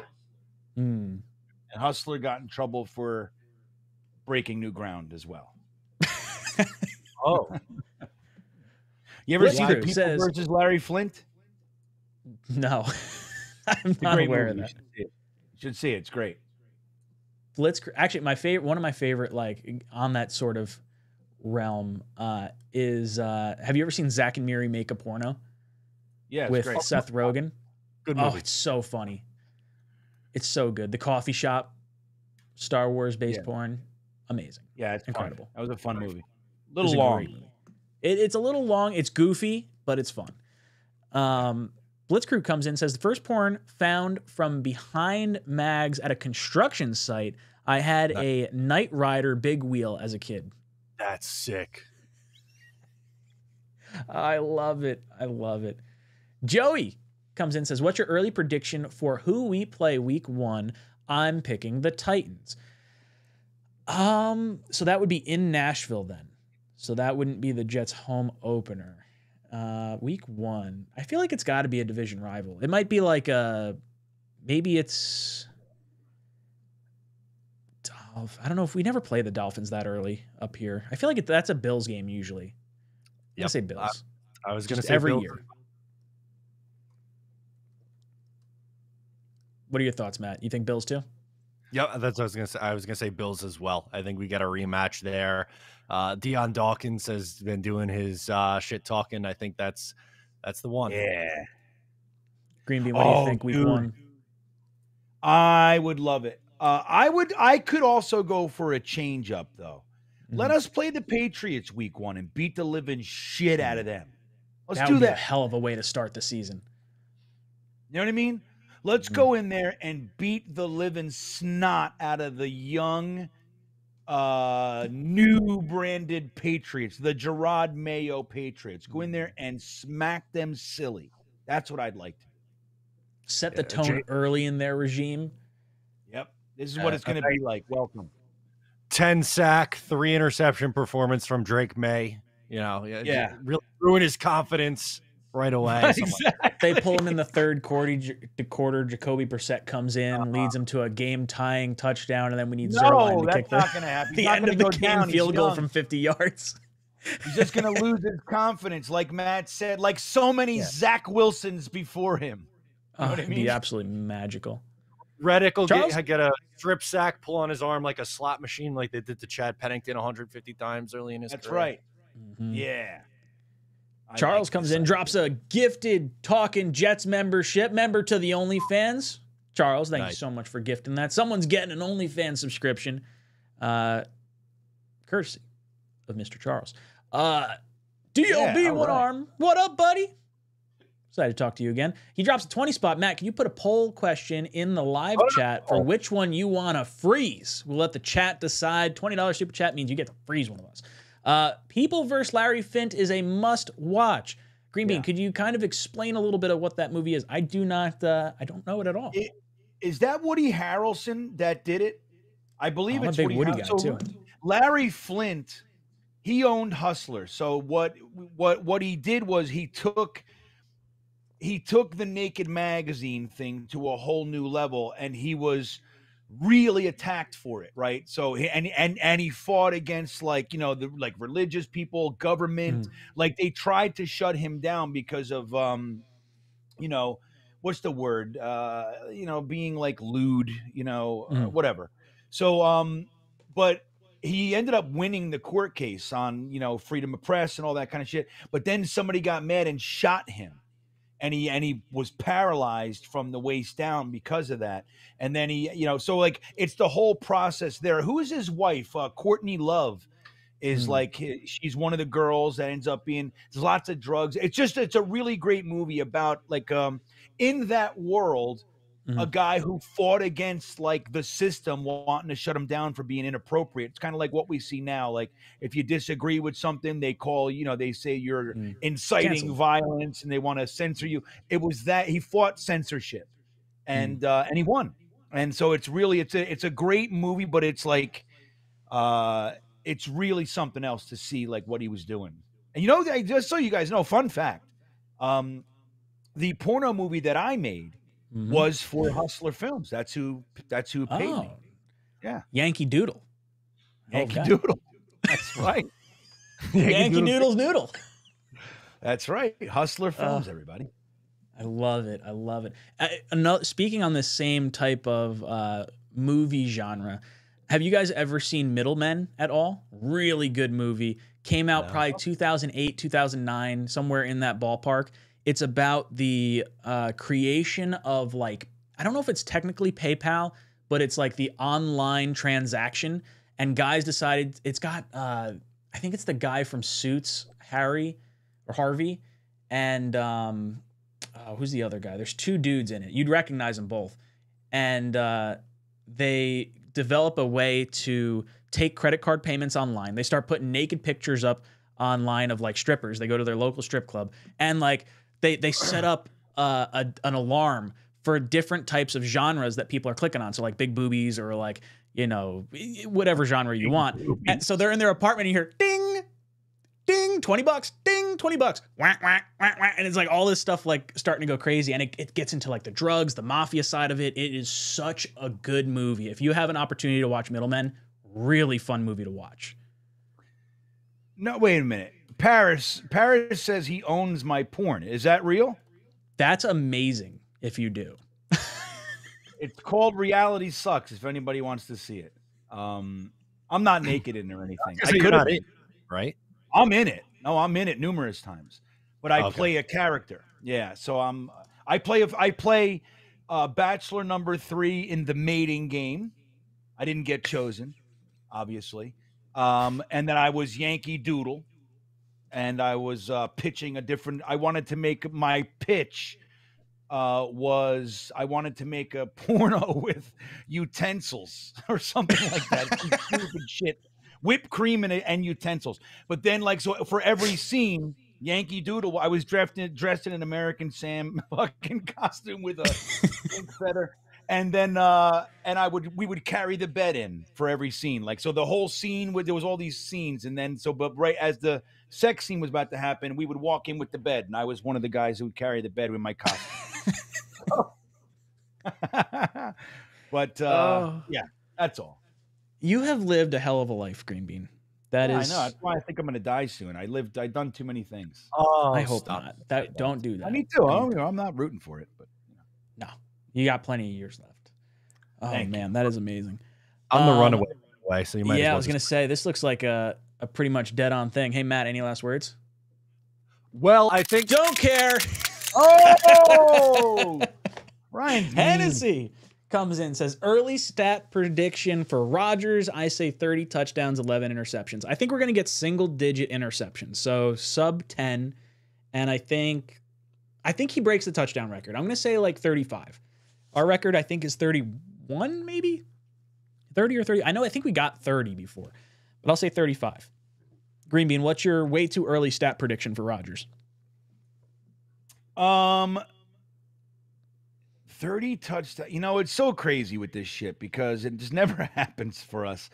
But here's what I honestly believe. If Aaron Rodgers plays 17 games this year in the regular season, I believe that he is going to be a man possessed, wanting to make every doubter out there pay for the bullshit that they gave him and the Jets this year. So I see a 40 touchdown kind of a thing. I see 4,500 plus yards, and I see probably 10 interceptions kind of a thing. And I am here for it, Ryan. Matt, what about you? What do you think the way too early stat prediction for Rodgers is going to be? Way too early, subject to change in August when we actually get somebody close, is I'll say 4,200 yards, 32 touchdowns, 10 picks, something like that. All right. 𝐀𝐮𝐫𝐞𝐽 coming in says, best talking Jets in so long. That's hurtful, 𝐀𝐮𝐫𝐽. I feel like every week is really good. This one's gone off the rails a little bit, though. This one's been fun. Just wait till day 3. We're coming up, rapidly approaching day 3 of the NFL draft. You get about 7 hours of this. Day 3 of the NFL draft is so absurd on this damn channel with the 3 of us in the whole chat. It gets ridiculous. It's honestly my favorite part of the draft because we get some cool guests on as well. And like just some of the names that pop up, it becomes a little less about the draft, a little more about the hangout. But you know what, though? In fairness, like you look at 2022, we didn't have a pick past the 4th round. So we had 5, 6, 7 to endure. We got a whole bunch of fodder this year. This is a little different. Joe Douglas doesn't traditionally have a lot of 7s. And when he has 6, he likes to use them to trade up. And maybe he will again this year. But currently, we have a lot more picks on day 3 than we're used to. So maybe, just maybe, we'll talk less about fries at McDonald's versus fries at Wendy's, and we can talk football. Wouldn't that be something? Awesome, baby. It would feel so weird to do that. Chauncey comes in, says, Green Bean, Ryan, and Matt, you guys do a great job. I have a Jet fan home. This makes me feel good. I love hearing this sort of stuff. Just the fact that you guys come out and hang out with us in the chat for like every week on Tuesday nights for 2 hours, it means the absolute world to us. It really does. It's so cool. So thank you. This is quite the compliment, Chauncey. Yeah, that's awesome, man. And look, we want you to feel like this is your home. That's the whole thing, dude. That's what we're doing. Joey Jets coming in says, first stream I got to watch start to finish in a long time. Great time, boys. We start hitting our stride right around draft time. I'd like to hit our stride in the middle of football season with some good wins. That would be really nice. Yeah, that would be something. Wimmy says, poll to watch reality sucks online. Maybe we do this in the Discord. Find out when Green Bean appears. We could do that. You know what? Listen to this. We did like a bonus. So there's like director's bonus stuff on the DVD. Not that we have a DVD player anymore. I was going to say, please tell me you have a DVD of this. Oh, I have them. I have them multiples. Yeah, like I have multiple. I have one so that's cool. unopened because one is just I played it for everybody back. It's just the box is all broken and shit. But I have one that's unopened, where my kids can't find it. So, it's important. But we did extras, right? So there's a director's thing where we watched the whole movie. But you remember Mystery Science Theater 3000? Oh, I love that. Remember that show? So we all had like those costumes. So you could see there were 3 of us. So like my Yankee Doodle hat and the other guys, you can see all of our costumed hats like in front of the screen. And we tell you like what's happening behind the scenes during that scene. It's one of the funniest things I've ever done. Like it's truly, it's really good. I'm very, not to say proud of it, but it's like one of those things that it was like a weird idea that we threw together that really worked. So if we did it, maybe we watch that. So you see the whole movie, but you also get the commentary and the comedy. as We should part of it. almost do that for like the Jets highlights. Get like a green screen or something and put it like our silhouettes, and we're sitting in like an audience and we're just heckling like the highlights or something like that. I used to love Mystery Science Theater. Let's do that. Let's work on that. That would be fun. We could figure something out. I mean, I guess you could probably just put like, I mean, it would be fun if it was silhouettes, because then you could actually see us like flailing around as opposed to just like stationary images. But yeah, that'd be kind of we talk. We just talk freely about what's going on. Yeah, that's great. I love it. Charles comes in. Charles says, my prediction is like 40 touchdowns, 11 interceptions, plus 4,000 yards. Charles, we're going to break every damn quarterback single season record. 100%. Yeah. I honestly believe, like, again, if he plays like, let's just say that Aaron Rodgers comes back and he's healthy, right? I think he's going to be on fire, driven. And we already know, we have examples of his response to feeling burned, feeling scorned, right? We saw the most recent is when the Packers kind of said, all right, well, we're going to start the moving on from Aaron Rodgers process and draft a first-round quarterback instead of getting him something to use. What did he do? He responded the next 2 years with back-to-back MVPs.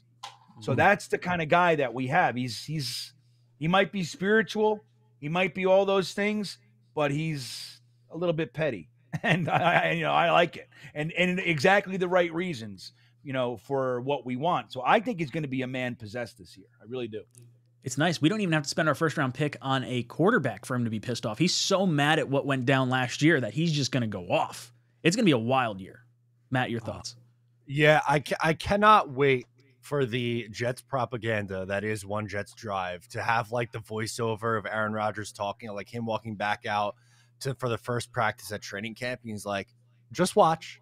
Or like one of those lines where it's like, you think I got hurt, I'm done, I'm 40, this, that. Just watch me. Oh my God, that's going to hit like nothing's ever hit before. Oh my God. Paul Flans hops in, says, Tuesday night on Talkin' Jets is better than finding a pile of porn. This is true. You got the internet too. It would be very true. If I found a pile of porn somewhere, that means someone was probably like using it, and I don't really want to like go through it. Internet's a beautiful thing. I don't know. There's a charm to finding the magazines in the woods. Yeah, when you're on a big wheel, sure. Before the internet. Yeah, absolutely. Look, let me ask you this. If you're walking in the woods, you're on a hike, and you look over to the right, and there's 15 nudie mags, you're not going to look and see what's going on over there? I'd giggle like all hell. I think it would be hysterical. I don't think I'm opening the pages. I don't need to have pages stuck together of some random hand sanitizer. What are you going to do? Whatever it's been there. It's been there a long time. Whatever's on there is dead. I don't mean it to be dead. I don't want it like on me. You have a worse scene in fucking Wawa bathroom, dude. You know what I mean? You ain't wrong. I'd be like, you know what? Let's stop and take a break. Might as well do it right here. Take a little break, have some water, right? Everybody's tired. Like, elevate the heart rate a little bit. Why not? Aaron Daniels comes in, says, can we add the DVDs to the prize wheel? Get a little sliver of. So I have. Let me see. If I don't know if I still have it, Green Bean, but I have a DVD duplicator. So like, could make that happen. That's really funny. You do? Okay. I can. I got to find it. I haven't used it since I was in my old apartment. So I'm talking like 2 apartments ago. So I don't know if I even still have the thing, but it was a 1-to-1 DVD duplicator. That was like very handy. Those used to be, I mean, I'm sure you guys have done this, but there's nothing quite like burning CDs used to be and with my first car, I had a 2000 Ford Explorer. So no aux or anything like that. So I would make, even like when I was older in high school, I'd go back to my early 2000s days and be like, I'm making CD mixtapes and I have my book and I'm just going to pick one out and pop it in and we're going to go. And that's how we're going to listen to music because I don't have an aux cord. So the nice thing about having a 95 Ford Taurus is it had the cassette player. So you could do the cassette to aux, which was really nice. That was super clear. I hated using like the radio ones. The radio ones were always like dog shit. Radio ones were bad. I had one of those, but I broke it. My tape, it like got stuck in there and wouldn't come out. So then that's when we made the switch. Murph says, I subscribed because I saw Matt on the show talking Jets. Nice.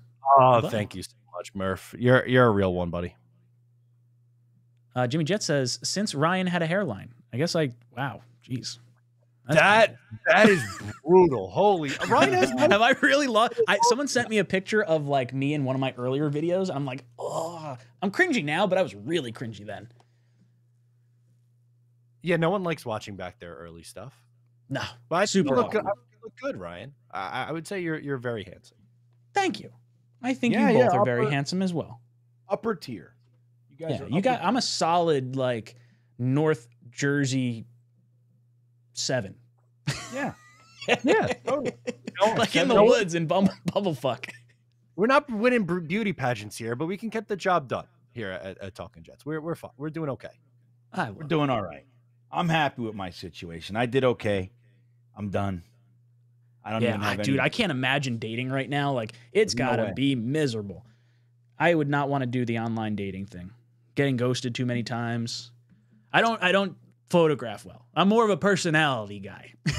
I am a looker. Yeah, I want to make you laugh. You know, girls, I'm looking for somebody to make me laugh. I'm like, oh, like, no, not you. Right place, yeah. I'm not the first guy, like you see him in the bar. I'm not very tall. I'm not gonna be that 6-foot guy that can win you with the devilish good looks and the height. Sorry. Right. Yeah. Not my game. Sean comes in and says, the Sears catalog. What are we in? Step Brothers? Good Housekeeping. Favorite non-pornographic magazine. The Yankington. No, if you're going in that realm, it was all National Geographic, dude. That was you see some boobies in there. Real boobs, dude. In the library, they give you a library hour or whatever in elementary school, and they're like, and don't go by. We know why you want to see the National Geographic. So, well, I want to learn about fucking. I want to learn about cheetahs and lions. Yeah. They're like, yeah, okay. All the boys. Greg says, yank my doodle. It's dandy.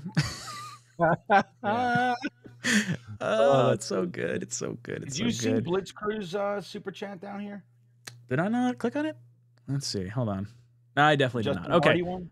He says, did you give a salute to Justin Hardy? I did not. Sure. Really liked Justin Hardy. I would have liked to have had him back. I felt like once we signed, I'm blanking on the first name, but Oliver from the 49ers. Yeah, gunner plus a nickel corner or a slot corner or whatever. I felt like Hardy's days were numbered. I think it was just a numbers game at that point. Really liked him. Wish we could have kept him. Sad we didn't. Matt, your thoughts? Kind of the same thing. I do think it's a sneaky big loss. Like, yes, they brought in Isaiah Oliver, and Irv Charles had some nice flashes, but I mean, we saw it firsthand in one of the games that Hardy didn't play. They let up a kick return for a touchdown. If you look at the numbers of their punt coverage with and without Hardy, there was a big difference. So Isaiah Oliver has big shoes to fill. I'm not saying that he can't do it, but it is a pretty, it's a big loss. It's your special teams captain, a leader on this team. It's going to hurt. Green Bean, what are your thoughts about losing Hardy to the Browns? Yeah, I mean, it sucks losing a guy like him. Now, there are downsides to him. He was a little bit penalty oriented, right? So there's that. That wasn't great, but I think his play was exceptional. I mean, he was one of the top special teams players in the league and the best we've had in a long time. Like Matt mentioned, Irv Charles is solid as well, but you saw the difference, but the good news is it's another guy comp pick formula, man. You know what I mean? We're even now. Actually, I think we're one up. Are we? I think so. Because we've got Hardy, we've got Isaiah Oliver Whitehead was cut. Isaiah Oliver was a release. Mike Williams was a release. Reddick is a trade. Morgan Moses is a trade, right? So yeah, so we're talking Leaky Fotu or whatever. Okay, Kinlaw. You've got Tyron Smith.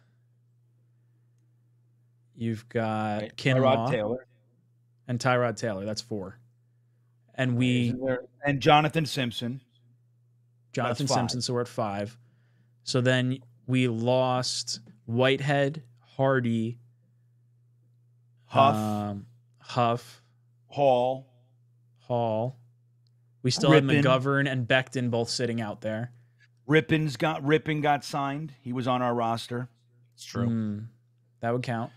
There's another one. Hold on. Maybe we are even. I thought we were 1 up, but let me see. Yeah, last I looked, I thought we were down 1.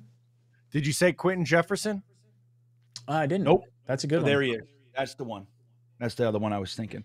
So that puts us 1 up, which it would, if it's like that, it would, I believe it defaults to, if you have 1, it defaults to your highest. So that would be Huff for a 4th. Yeah. That would be nice. I'd love to get a comp pick back for Huff. Yeah. I'm still pessimistic that it's going to happen. Or did we reach the, when does that change? Is that the end of April? I think it's the end of April. No, it's before the 28th. I think it's April 28th. I think it's the last day of the draft. I was going to say that stands out for some reason. I don't know why, but that date stands out to me too. April 28th. 6, 7. So it would be the Sunday after the draft would be the 28th. Kind of makes sense. Yeah, that because that's when 5th-year options, I think, are due as well. I believe that's when that decision has to be made. Let me see. Maybe it's the 28th, right?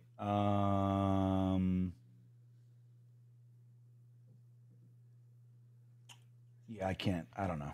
I'd have to dig a little bit. I think it's right. It's right in that area. So, and that's why you see around now it settles down. There's a lot less that, because teams they're really weighing it out. Like, we're tight. We could get a comp. Is this guy worth losing a comp pick? Do we think he's going to be there? It's been a couple of weeks. Nobody signed him. We could tell him, hey, we're really interested. Here's what we'll give you. They could have agreements and sign right after the window closes. You see a bunch of signings after the window every year for that reason. I see NY Superfan says the comp pick formula is based on salary signed by the player. That is the second condition. So first off, you have to see the amount in versus the amount lost.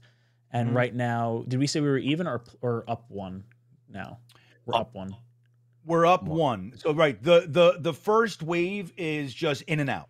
That's the first indicator, right? Does Rippon does count for that though? Like if he wasn't okay, I wasn't sure if practice squad mattered. Or I guess he was on active roster probably at the end of the year, I would think, right? He was active. So he was active at the end of the year behind what's his name? Trevor Siemian. Holy shit. What a year. So yeah. So he counts. I see Harlan saying Hardy committed a lot of penalties. Others could do the job. He did, but he had so many early tackles that I thought displaced. I think he had 75 yards of dead ball penalties, if I'm not mistaken, over the 2 years he was here. This is a lot. It is. But we also a lot of them had unnecessary too. Like it was quite a few. It was like, dude, what are you doing? But dude, his play way overvalued that. Like it definitely trumps the penalty. It's a negative, and then you add the potential comp pick for it. So you can make a little stew that helps it go down, but losing Hardy's a hit, dude. Now Isaiah Oliver's pretty good special teamer. Irv Charles pretty good special teamer. And look, our special teams coach is pretty good. The special teams thing is changing this year, like, the kickoffs and all that. So there's a lot of change. So we don't know. We don't know what it looks like. He may be less valuable because of that. Like that. Do we know what his contract was? I didn't see it. I didn't either. I heard he got a few years is I saw someone made a comment about that, but I don't know if that's actually true. They got a baller, dude. The changing of the kickoff makes all the depth players that we are going to get with our 2 4ths, our 6th, our 2 7ths that much more important. I mean, you're talking about star-studded potential kickoff returns. Like I could see the Dolphins using Tyreek Hill or Waddle back there, Mostert in a kick return situation that they need. It's going to be really tough to get some of these running backs down. Or kick returners back. I mean, you saw Cordero Patterson get signed immediately after that rule change came into effect. I'm excited for it. I think it's going to bring the excitement back to special teams. Another positive is that, he was technically a cornerback, right? So, there's a question in here. Who just said it? Well, Isaiah Oliver, what's good about him is he kind of hits 2 birds with 1 stone. So if you want to carry that extra offensive lineman without needing to have only 2 quarterbacks or something like that, that sort of gives you that flexibility. Correct. And he's not Hardy by any means. No, but again, Hardy, the way that the kickoff, Hardy was good on punts. That's the thing. He was really something else on punt coverage.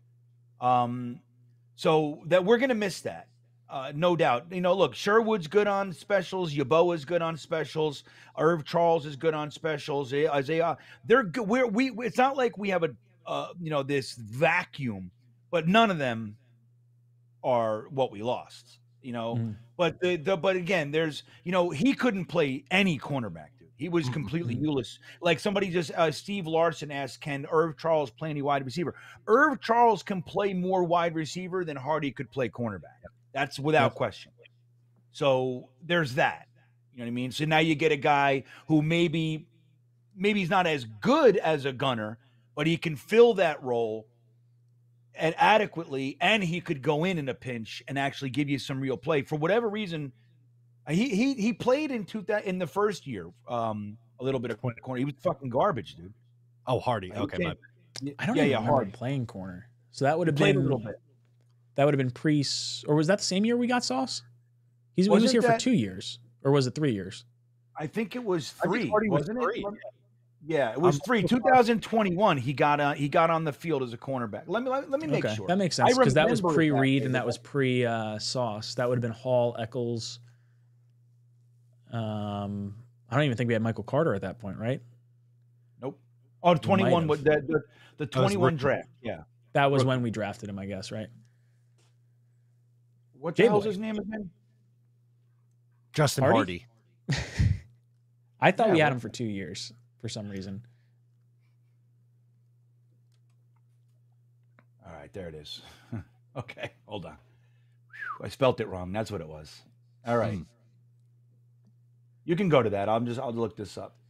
J-Boy says, just be happy we got Hall. He can wreck teams with the kickoff change. I really want to see Breece Hall return a kick. Not all the time. And I would probably use a little bit of caution initially until we know there's not as many injuries. But I really like the idea of using Hall in those sort of situations, or having another running back that you feel more comfortable with. If you have a touchdown that you need to get, like a playoff situation or a late division game or something like that, that's when I kind of want to see him. I don't want to see him back there all the time. That would give me, a little bit of the nervousness. But maybe that's how you justify paying running backs or something like that more. Maybe they've made themselves so valuable in that aspect that they get the ball in their hands more frequently, and you're more willing to pay a little bit more. Maybe that's where you could see a little bit of a shift. I don't know. Matt, what do you think about Breece returning kicks? In special situations, like you said, in a playoff game, a la Antonio Cromartie against the Colts in 2010, something like that. Big moment, big spot, sure. As your not every down, but as your every return kind of guy, I don't think that's the right move. Green Bean, what do you think about Breece returning kicks? I wouldn't do it. I don't give a shit what he can do on there. I wouldn't do it. Overtime game to get to the Super Bowl. Yeah. Got it. Let me just say, I've been a Jets fan for 41 years. That hasn't presented itself just yet, Ryan. If it does, we are an hour and 52 minutes and 50 seconds into the stream. If we go into an overtime game in the AFC Championship game and Breece Hall returns a kick for a Super Bowl, I'm putting all my inheritance, I'm putting all my money on black and going to the casino. That's right, dude. Here's what's happening, baby. Let's let it ride. That's right. Hey, take all your money. Don't go 50-50, just black. Put it on 35 black. Oh, that's what you do. Dude, what Super Bowl are we on? 50 some odd? 54? Yeah.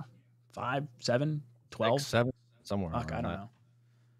Oh my God, guys. Can you imagine Breece Hall returning a friggin' kick and he gets hurt? I don't want it. If he... It's not worth it, man. That's where you put little dudes that, you put people there to die. You know what I mean? But it might be different. Like, it might not be any different than him just running the ball behind our line of scrimmage. Only it's going to be more... Cool? It's probably less fatties, I guess. You know what's really cool about this, though? You really only got to make it through one line. Unless they're going to back people up and do this whole thing. I don't know. You're not talking D-line, linebackers, safeties. You're talking like a row of linebackers is kind of what you're looking at with some corners kind of thrown in there. It's exciting. Dude, I didn't jinx shit, you bunch of crazies. I'm saying not to do it. Ryan's fucking jinxing it, if anything. It's going to happen. We're going to see him return a kick. You guys are nuts. How did I jinx anything? I'm saying don't tempt fate. Or you talking about 35 black? 35 black comes. First thing you do at a casino, if you're going to walk into a casino, I don't gamble. It's been a long time. But when I walk in, first thing I do is 35 black. I won on that. No exaggeration. I would say at least a third of the time. 35 black. First thing I do at a casino, I'd put $100 on 35 black, 35 to 1, 3,500. No shit. Do you pick 35 black because it's 35 to 1? No, all the Like, numbers what's the are rationale? 35 to 1. Well, that's what I'm saying. Like, do you pick 35 just because of that? Like, I know it's 35 to 1 on any number, but like, why 35? No, you know what? I don't remember why. Probably some drunk asshole at the blackjack table probably said it out loud, and I don't know where it came from, but I You hit did it once and was just like, green light. Yeah.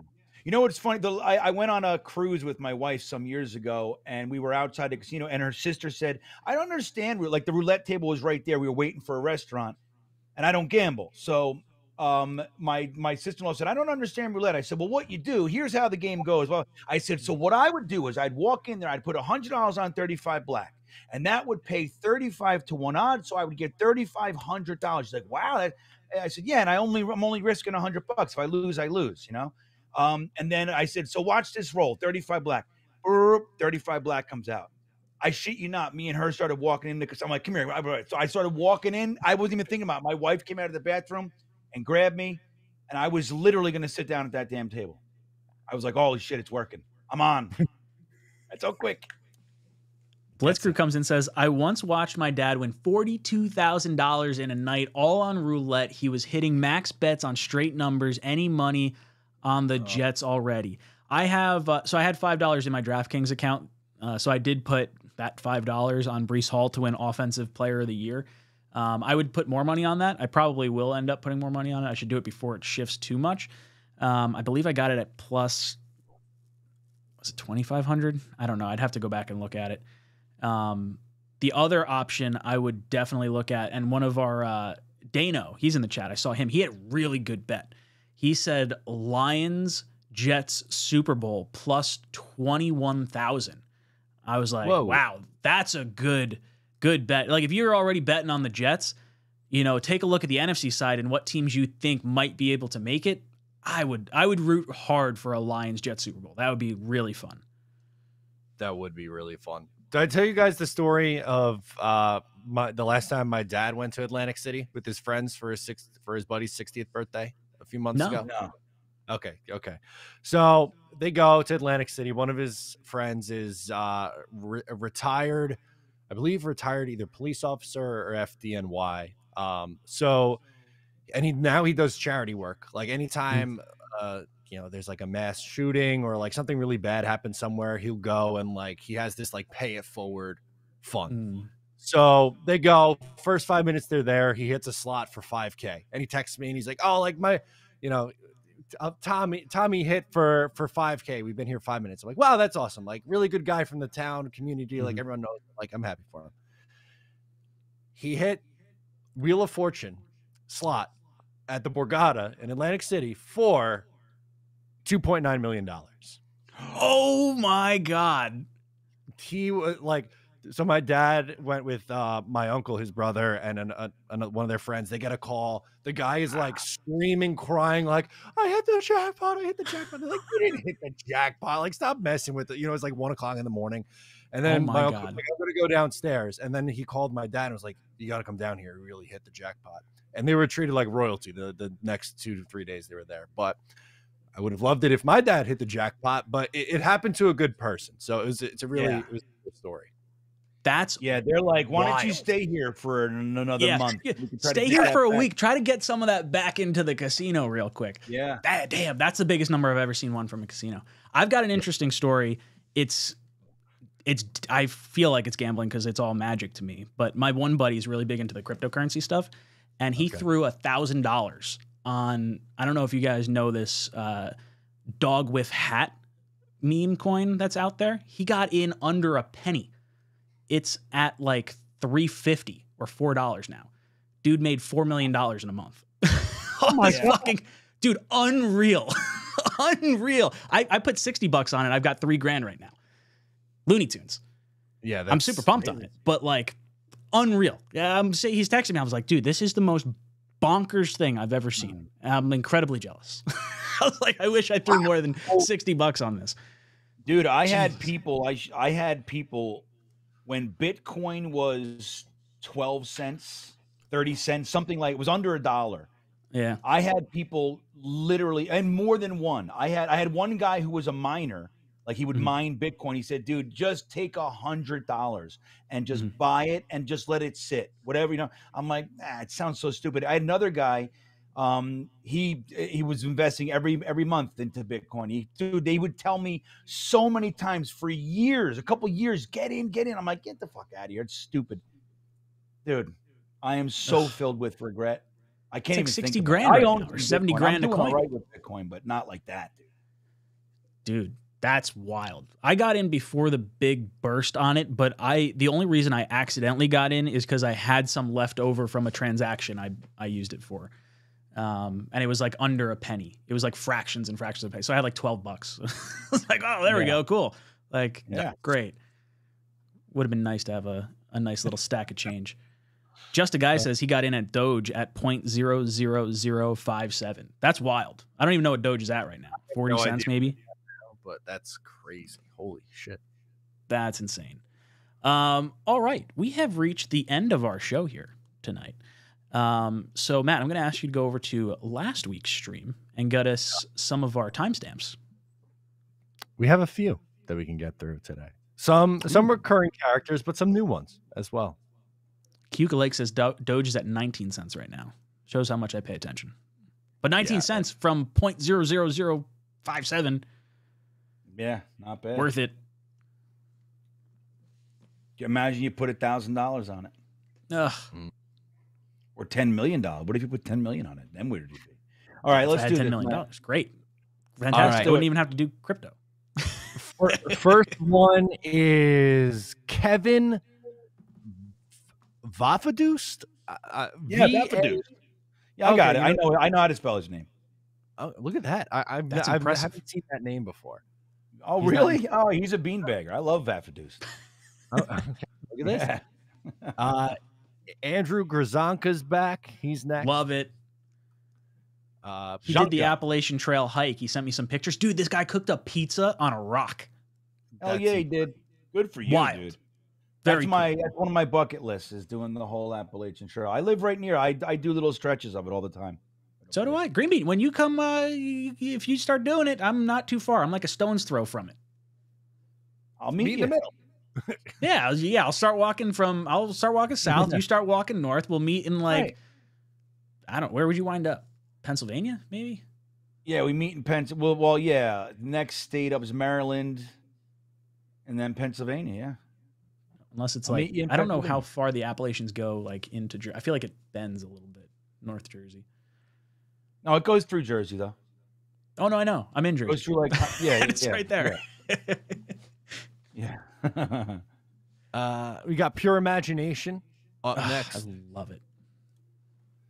You got Joey Jets. All right. Eric Craig. I like it. All right, Eric. Donkersloot. Oh, it's such a great name. I apologize if that's your actual name. It's like every time I read it, I giggle. No way. I'm gonna bet there's no way that that's his real name. But dude, I've seen some wild last names. I feel so bad if I make fun of one, but that's a name. Titan Shifter. We got FBJT. James in there? No. We got a couple more. What? But no James. I'm upset. I can't do my joke tonight.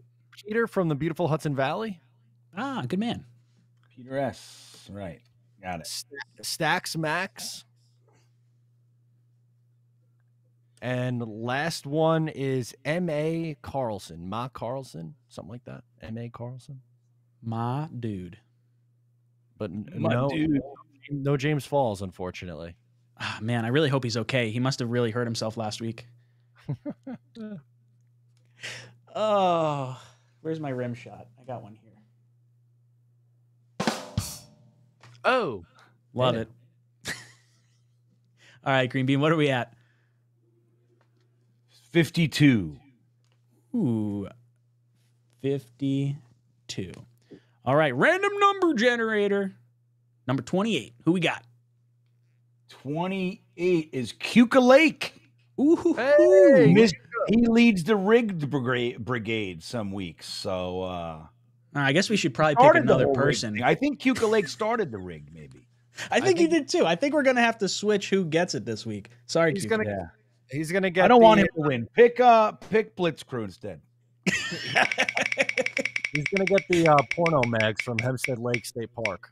It's going to be great. Oh, there's a pillow you can cry into, �'𝐞𝐚, for every rigged one you've thrown at us. Congratulations. Reach out to jetstalk247@gmail.com or talkinjetshow@gmail.com. Send us your shipping information. We'll get you a nice Talkin' Jets pillow. That's right behind me. Ah. Look at this. This has, you can have all of our monkified faces. It's great. Look at the comment from Shawnee Rock at the bottom. He says, there's a pillow you can bite. When you watch Green Beans yank his doodle. Oh, it's not like that, everybody. It's not like that. Oh, man. This is absurd. This is crazy. We have reached the end of our show. Let's go around our panel, give our closing thoughts. Green Bean, any last words for our panel? Yeah, fun show, everybody. Tomorrow, what happened?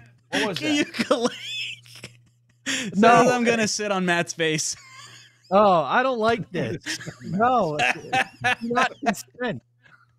Oh my God. This is. I love this. I love Tuesdays. Tomorrow at 8 p.m. right here on Talking Jets, me and 𝐸𝐲𝐽 are going to go at it. We're going to talk draft strategies tomorrow. So good show. I hope you guys will join us. Matt, any last words?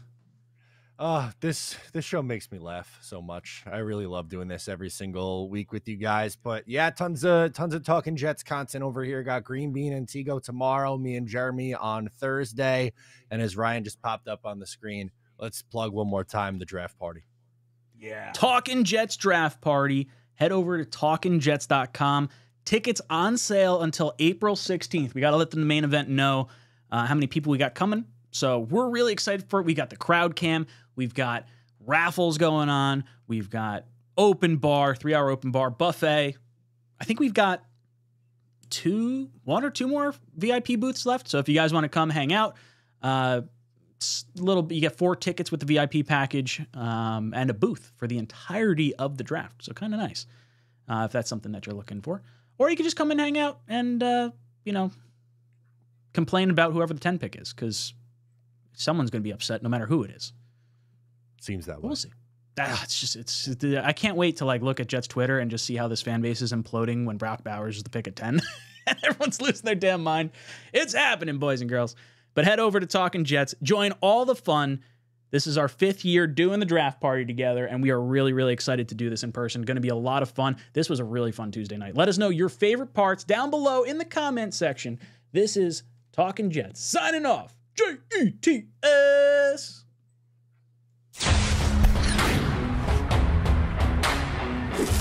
Just go somewhere else. I can't take this nonsense anymore. How are you going to blame the defense? I got the pouch. Screw Green Bean. Damn it. But once you get to the sausage, I feel like we're doing something. Go Jets.